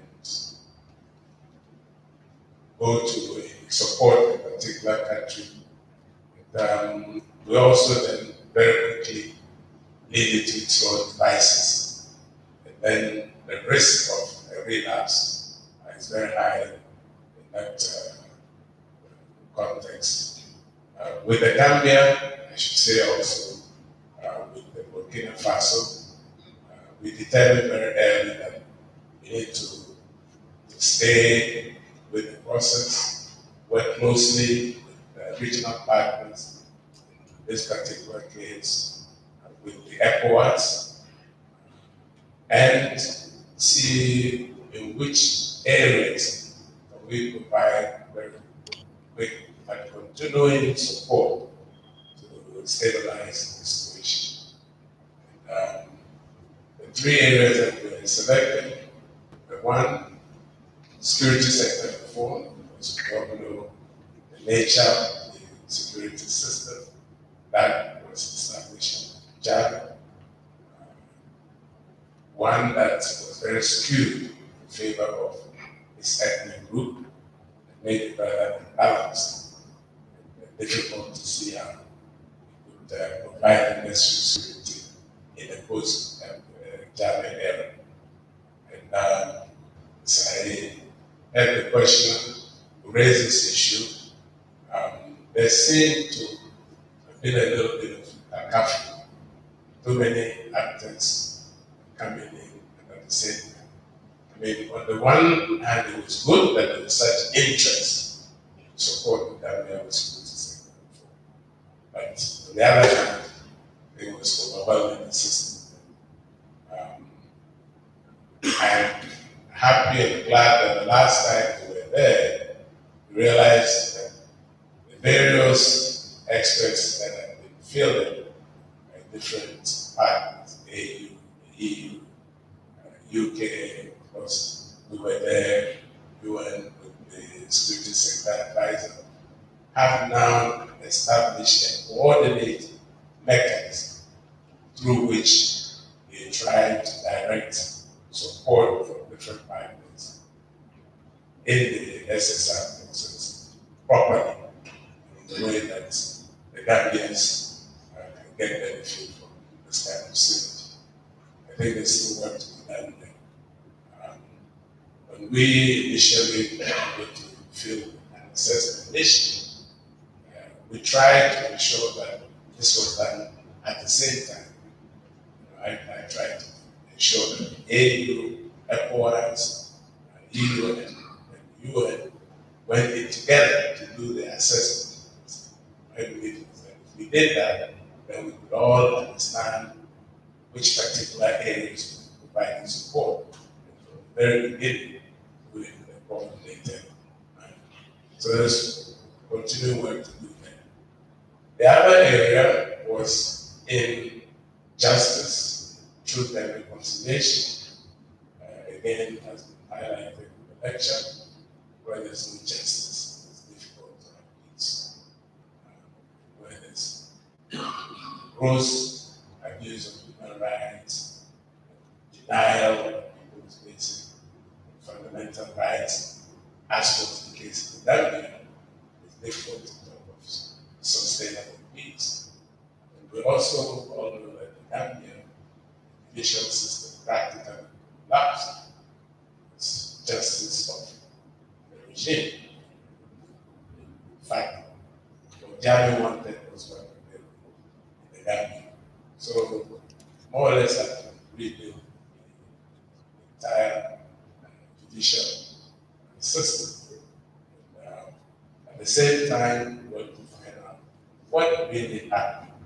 How the country, very lively, and lovely, gentle people descend to the kind of dictatorial regime that the Gambian was. And what do you do to bring out the truth and help the people to reconcile with each other and learn to live with each other, but ensuring that people account for their actions and that there is compensation where necessary, but also ensuring that people face the law when there have been extreme violations and excesses. That process is ongoing. It took some time to get started, and it was probably necessary because there were hearings around the country to hear from people what exactly do they expect out of this process of justice, truth, and reconciliation. Indeed, the commission will be launched on the 15th of this month. I will be attending with other colleagues the launch ceremony. The Gambia is very blessed to have found a chair who is a very balanced person. I'm not saying that because he's coming from the UN, but he is. Many people in this country know him. Christine was the previous time in your position. Abdullah Jani, who has been elected, selected to be the chair of the Truth and Reconciliation Commission in the Gambia. So you have our support.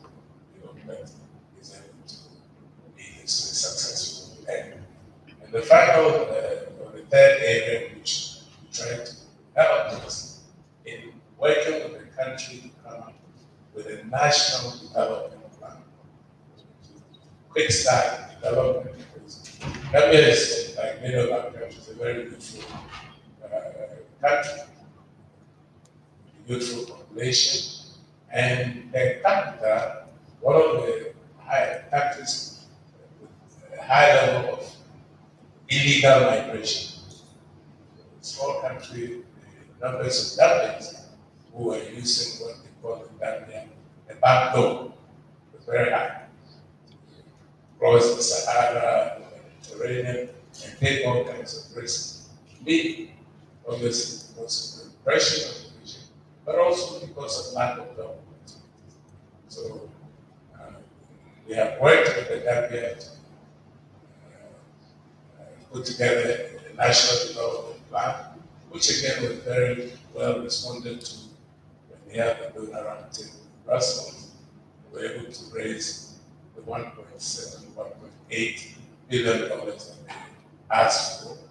And we are working with all those who pledge the monies to deliver. We have to say that sometimes it's disappointing. Go to the roundtable, the response is very good.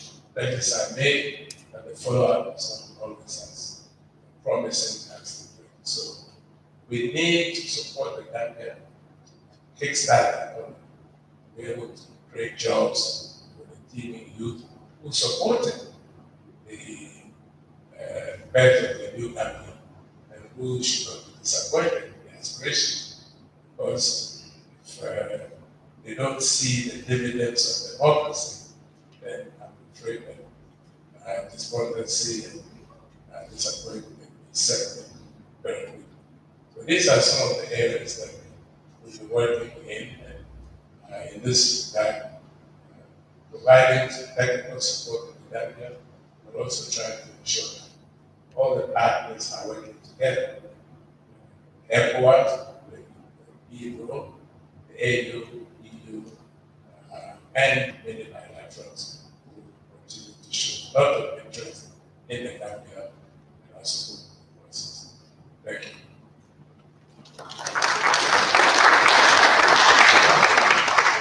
For reminded that peacekeeping there was not just at the election, but in all of this aftermath, to make sure that there is a return on that investment. So I think we have come to the end of this, but I want to hear panelists to see if they have just a quick word before I give a few final remarks. So, Mr. Kofi.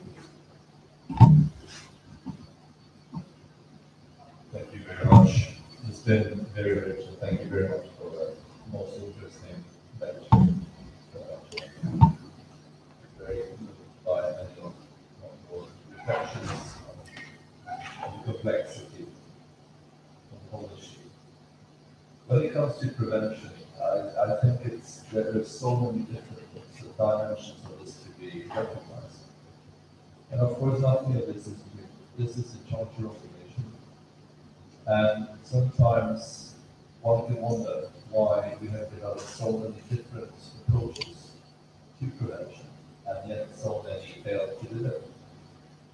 There was this one question about sustaining peace, what it is, and how it should be understood at country level. And when we have, from our side of the work we're doing in building sustaining peace within the Hammarskjöld Foundation, we very much supported the development of the permanent solution. There was a big debate, and that has continued among member states around the concept. How does sustaining peace differ from the concept of peacemaking? What does it mean? Is there an agenda for sustaining peace and so on? And this has actually caused a little bit of a split in how this whole concept of sustaining peace should be approached. One could look at that as being unfortunate, or from a sort of a more opportune perspective. I actually prefer to pick up on the last part of this. But we've done consultations in various regions in the Middle East and Latin America, and Bogota, and the Middle East, we went to Annan, in Asia, in Seoul, and also here in Accra and in the South. We understand that the whole necessity, and this is also nothing new, but you have to understand what prevention is, what sustaining peace is from the national context. Having a preset definition of what any of this is, so that it undermines that whole process of defining peace, defining sustaining peace at and from that national context. But that goes back to what was said in the lecture, that there must be strongly avoided that you will have culture translations of what human rights is about. Because at the very core of what we talk about in prevention is the fact that when we look upon this, and thanks for raising the whole issue about inequality that in terms of the economy of the developing part of the world, which is completely absurd.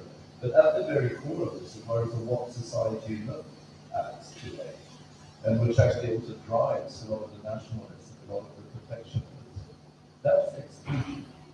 And that exclusion looks different at different parts of, in different types of societies. It's driven by different reasons, but it is the exclusion that is often what we sort of often refer to as a root cause of conflict that leading up when it's added to a lot of other factors to the violence or conflict. So in addressing this, I just want to underline the importance of inclusion and the fact that a lot of the things that are actually new in terms of looking at this in a systematic way on policy level, including the recent World Bank UN-led study, Pathway for Peace, It is not, to me, what's not alarming is not how much we can save in terms of money when we work effectively on prevention. Because that cannot be the argument. It's not about money, it's about people, it's about culture values, it's about completely different things. But it is the whole issue around inclusion, how we understand inclusion, how we can address it. So that's the only reflection I'd like to add. But thank you very much for thoughtful questions, and especially you, Dr. Chalmers, for willing to stand up and speak so frankly, and also congratulate you on this extremely important contributions, recognizing active, because that's what it takes. It takes that political will, systematic action to actually prevent something. The Gambia is an excellent case. We need to learn a lot more, not as someone one level and said that they're hammering down one of us. Thank you.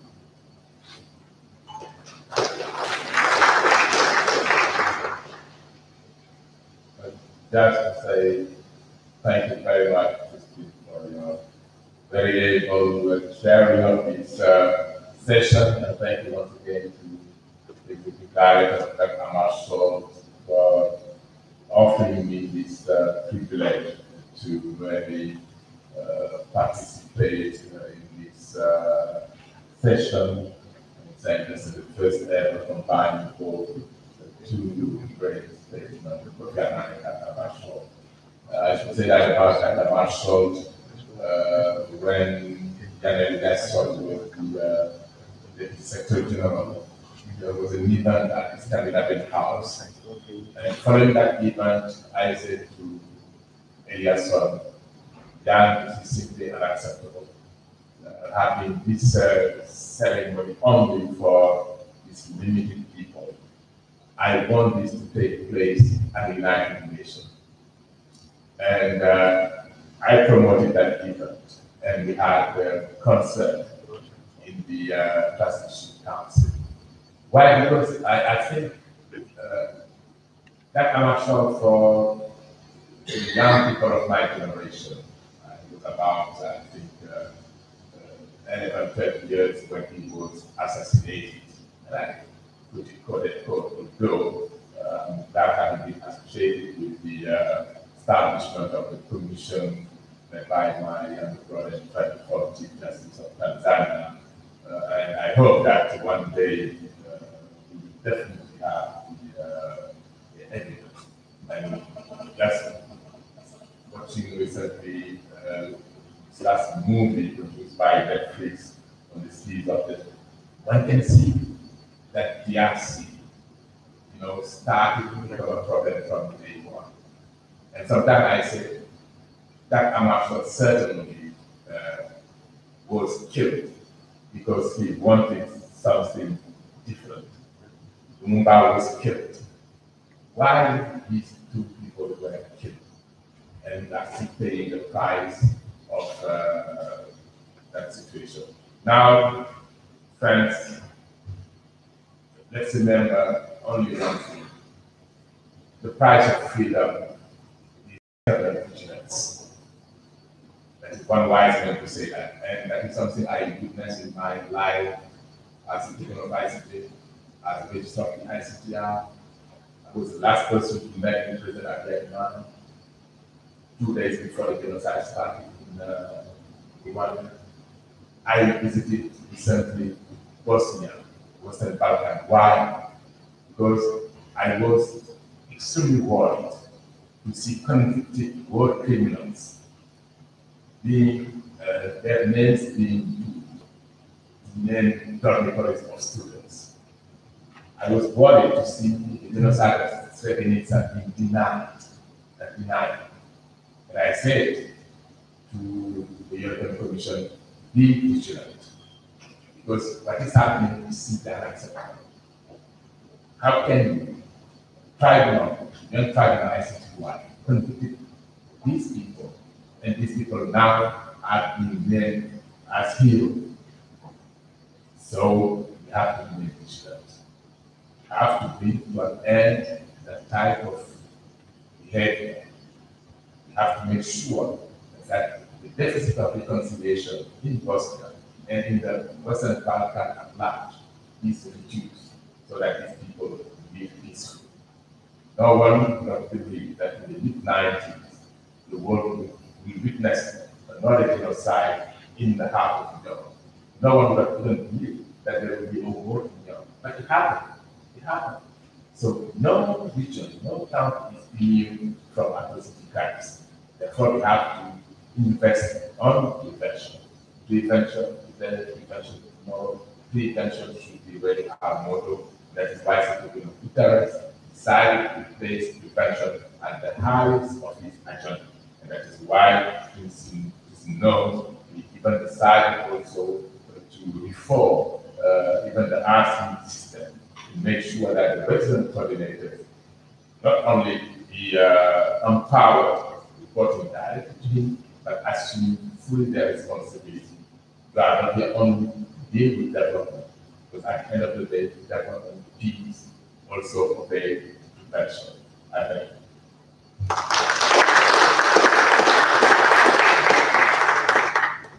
So thank you very much. So just a few short comments. And to pick up on what you just said, when Secretary General Guterres was here at the state funeral Kofi Annan a couple weeks ago, he took the opportunity to meet with the UN colleagues, about 300 colleagues in a town hall. And he took that opportunity to tell us about really his motivation for the reforms he's trying to lead that link together the humanitarian, the peace building, peacekeeping, and the development work of the United Nations on the basis of respect for human rights.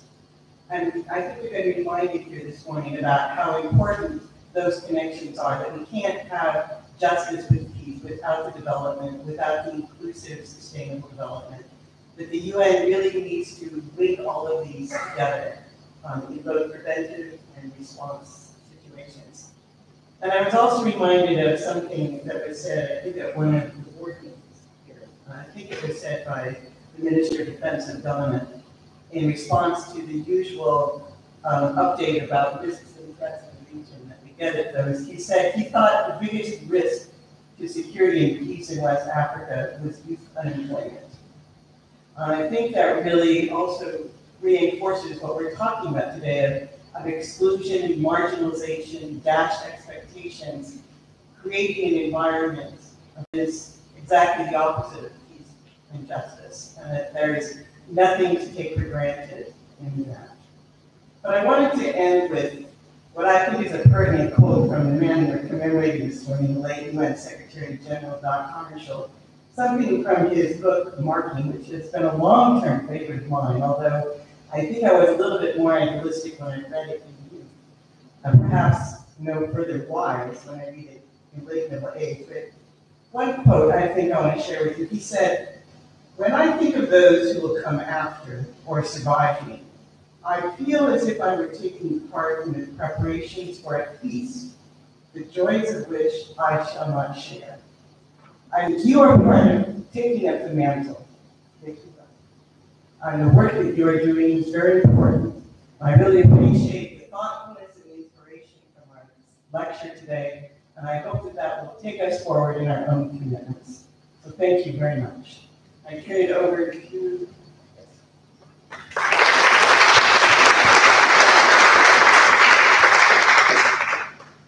Thank you very much, Your Excellency, for chairing the lecture. Ladies and gentlemen, we will wrap up in here in less than 10 minutes. At this point, KAIPTC wants to present some gifts to the guest speaker. KAIPTC and the Hammarskjöld Foundation wants to present gifts to the guest speaker and our chairperson. So I'd like to call on our commandant to present gifts to Mr. Annan. The foundation also is ready to do that.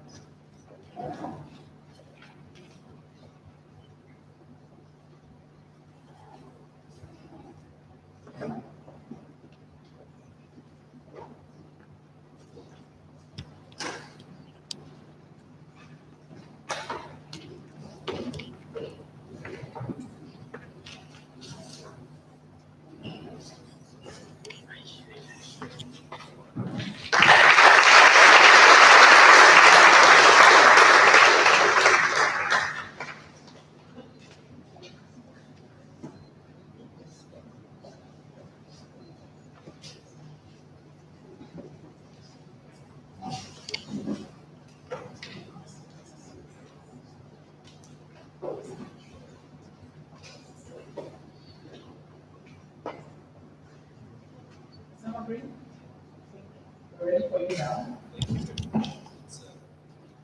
Mine is a very simple gift. It's actually a book that I'm going to be happy to produce. But perhaps a source of inspiration for your work.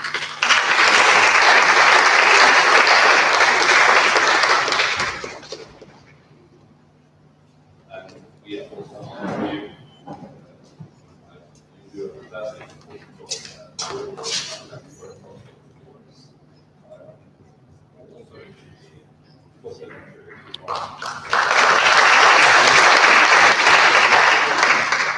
Thank you very much. I'd like to call on the Director of Policy Planning, Monitoring and Evaluation of KAIPTC, Ms. Annan, to present it to the chairperson as well.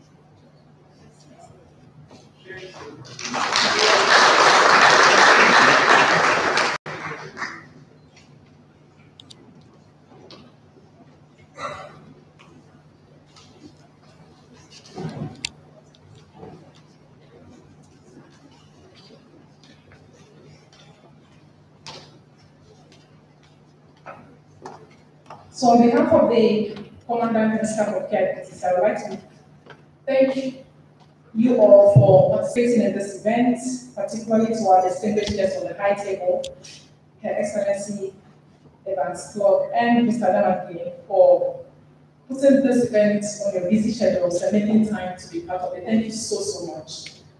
To the Hammarskjöld Foundation, led by Mr. Henry Hammarskjöld, thank you so much to you and your team for putting this event together, even though we work virtually most of the time.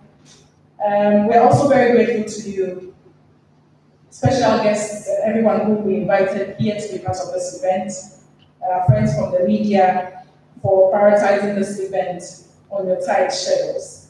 Just a couple of announcements before we leave the auditorium.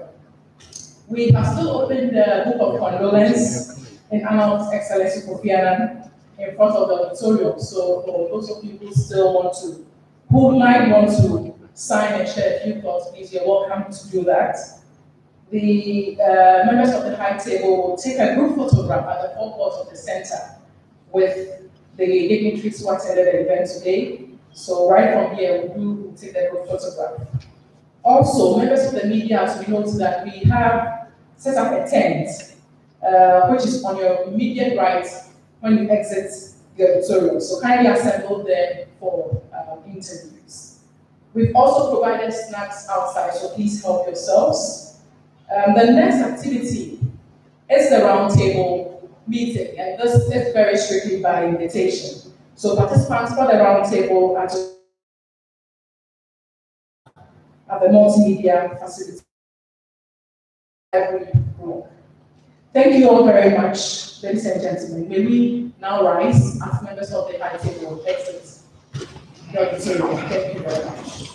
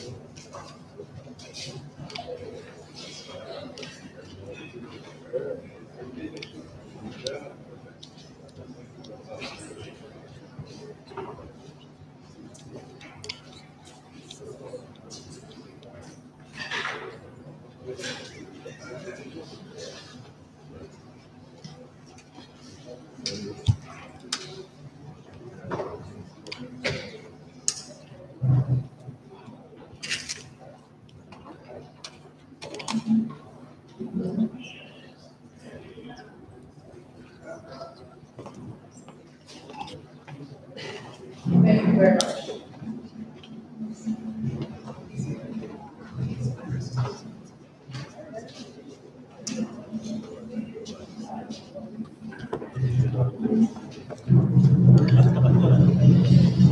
Yeah, for 4 years I don't think I okay.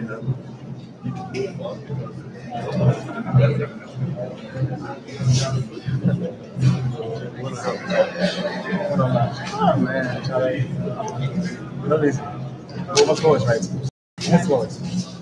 Yeah, 7 out of 10. Yeah, 2.5.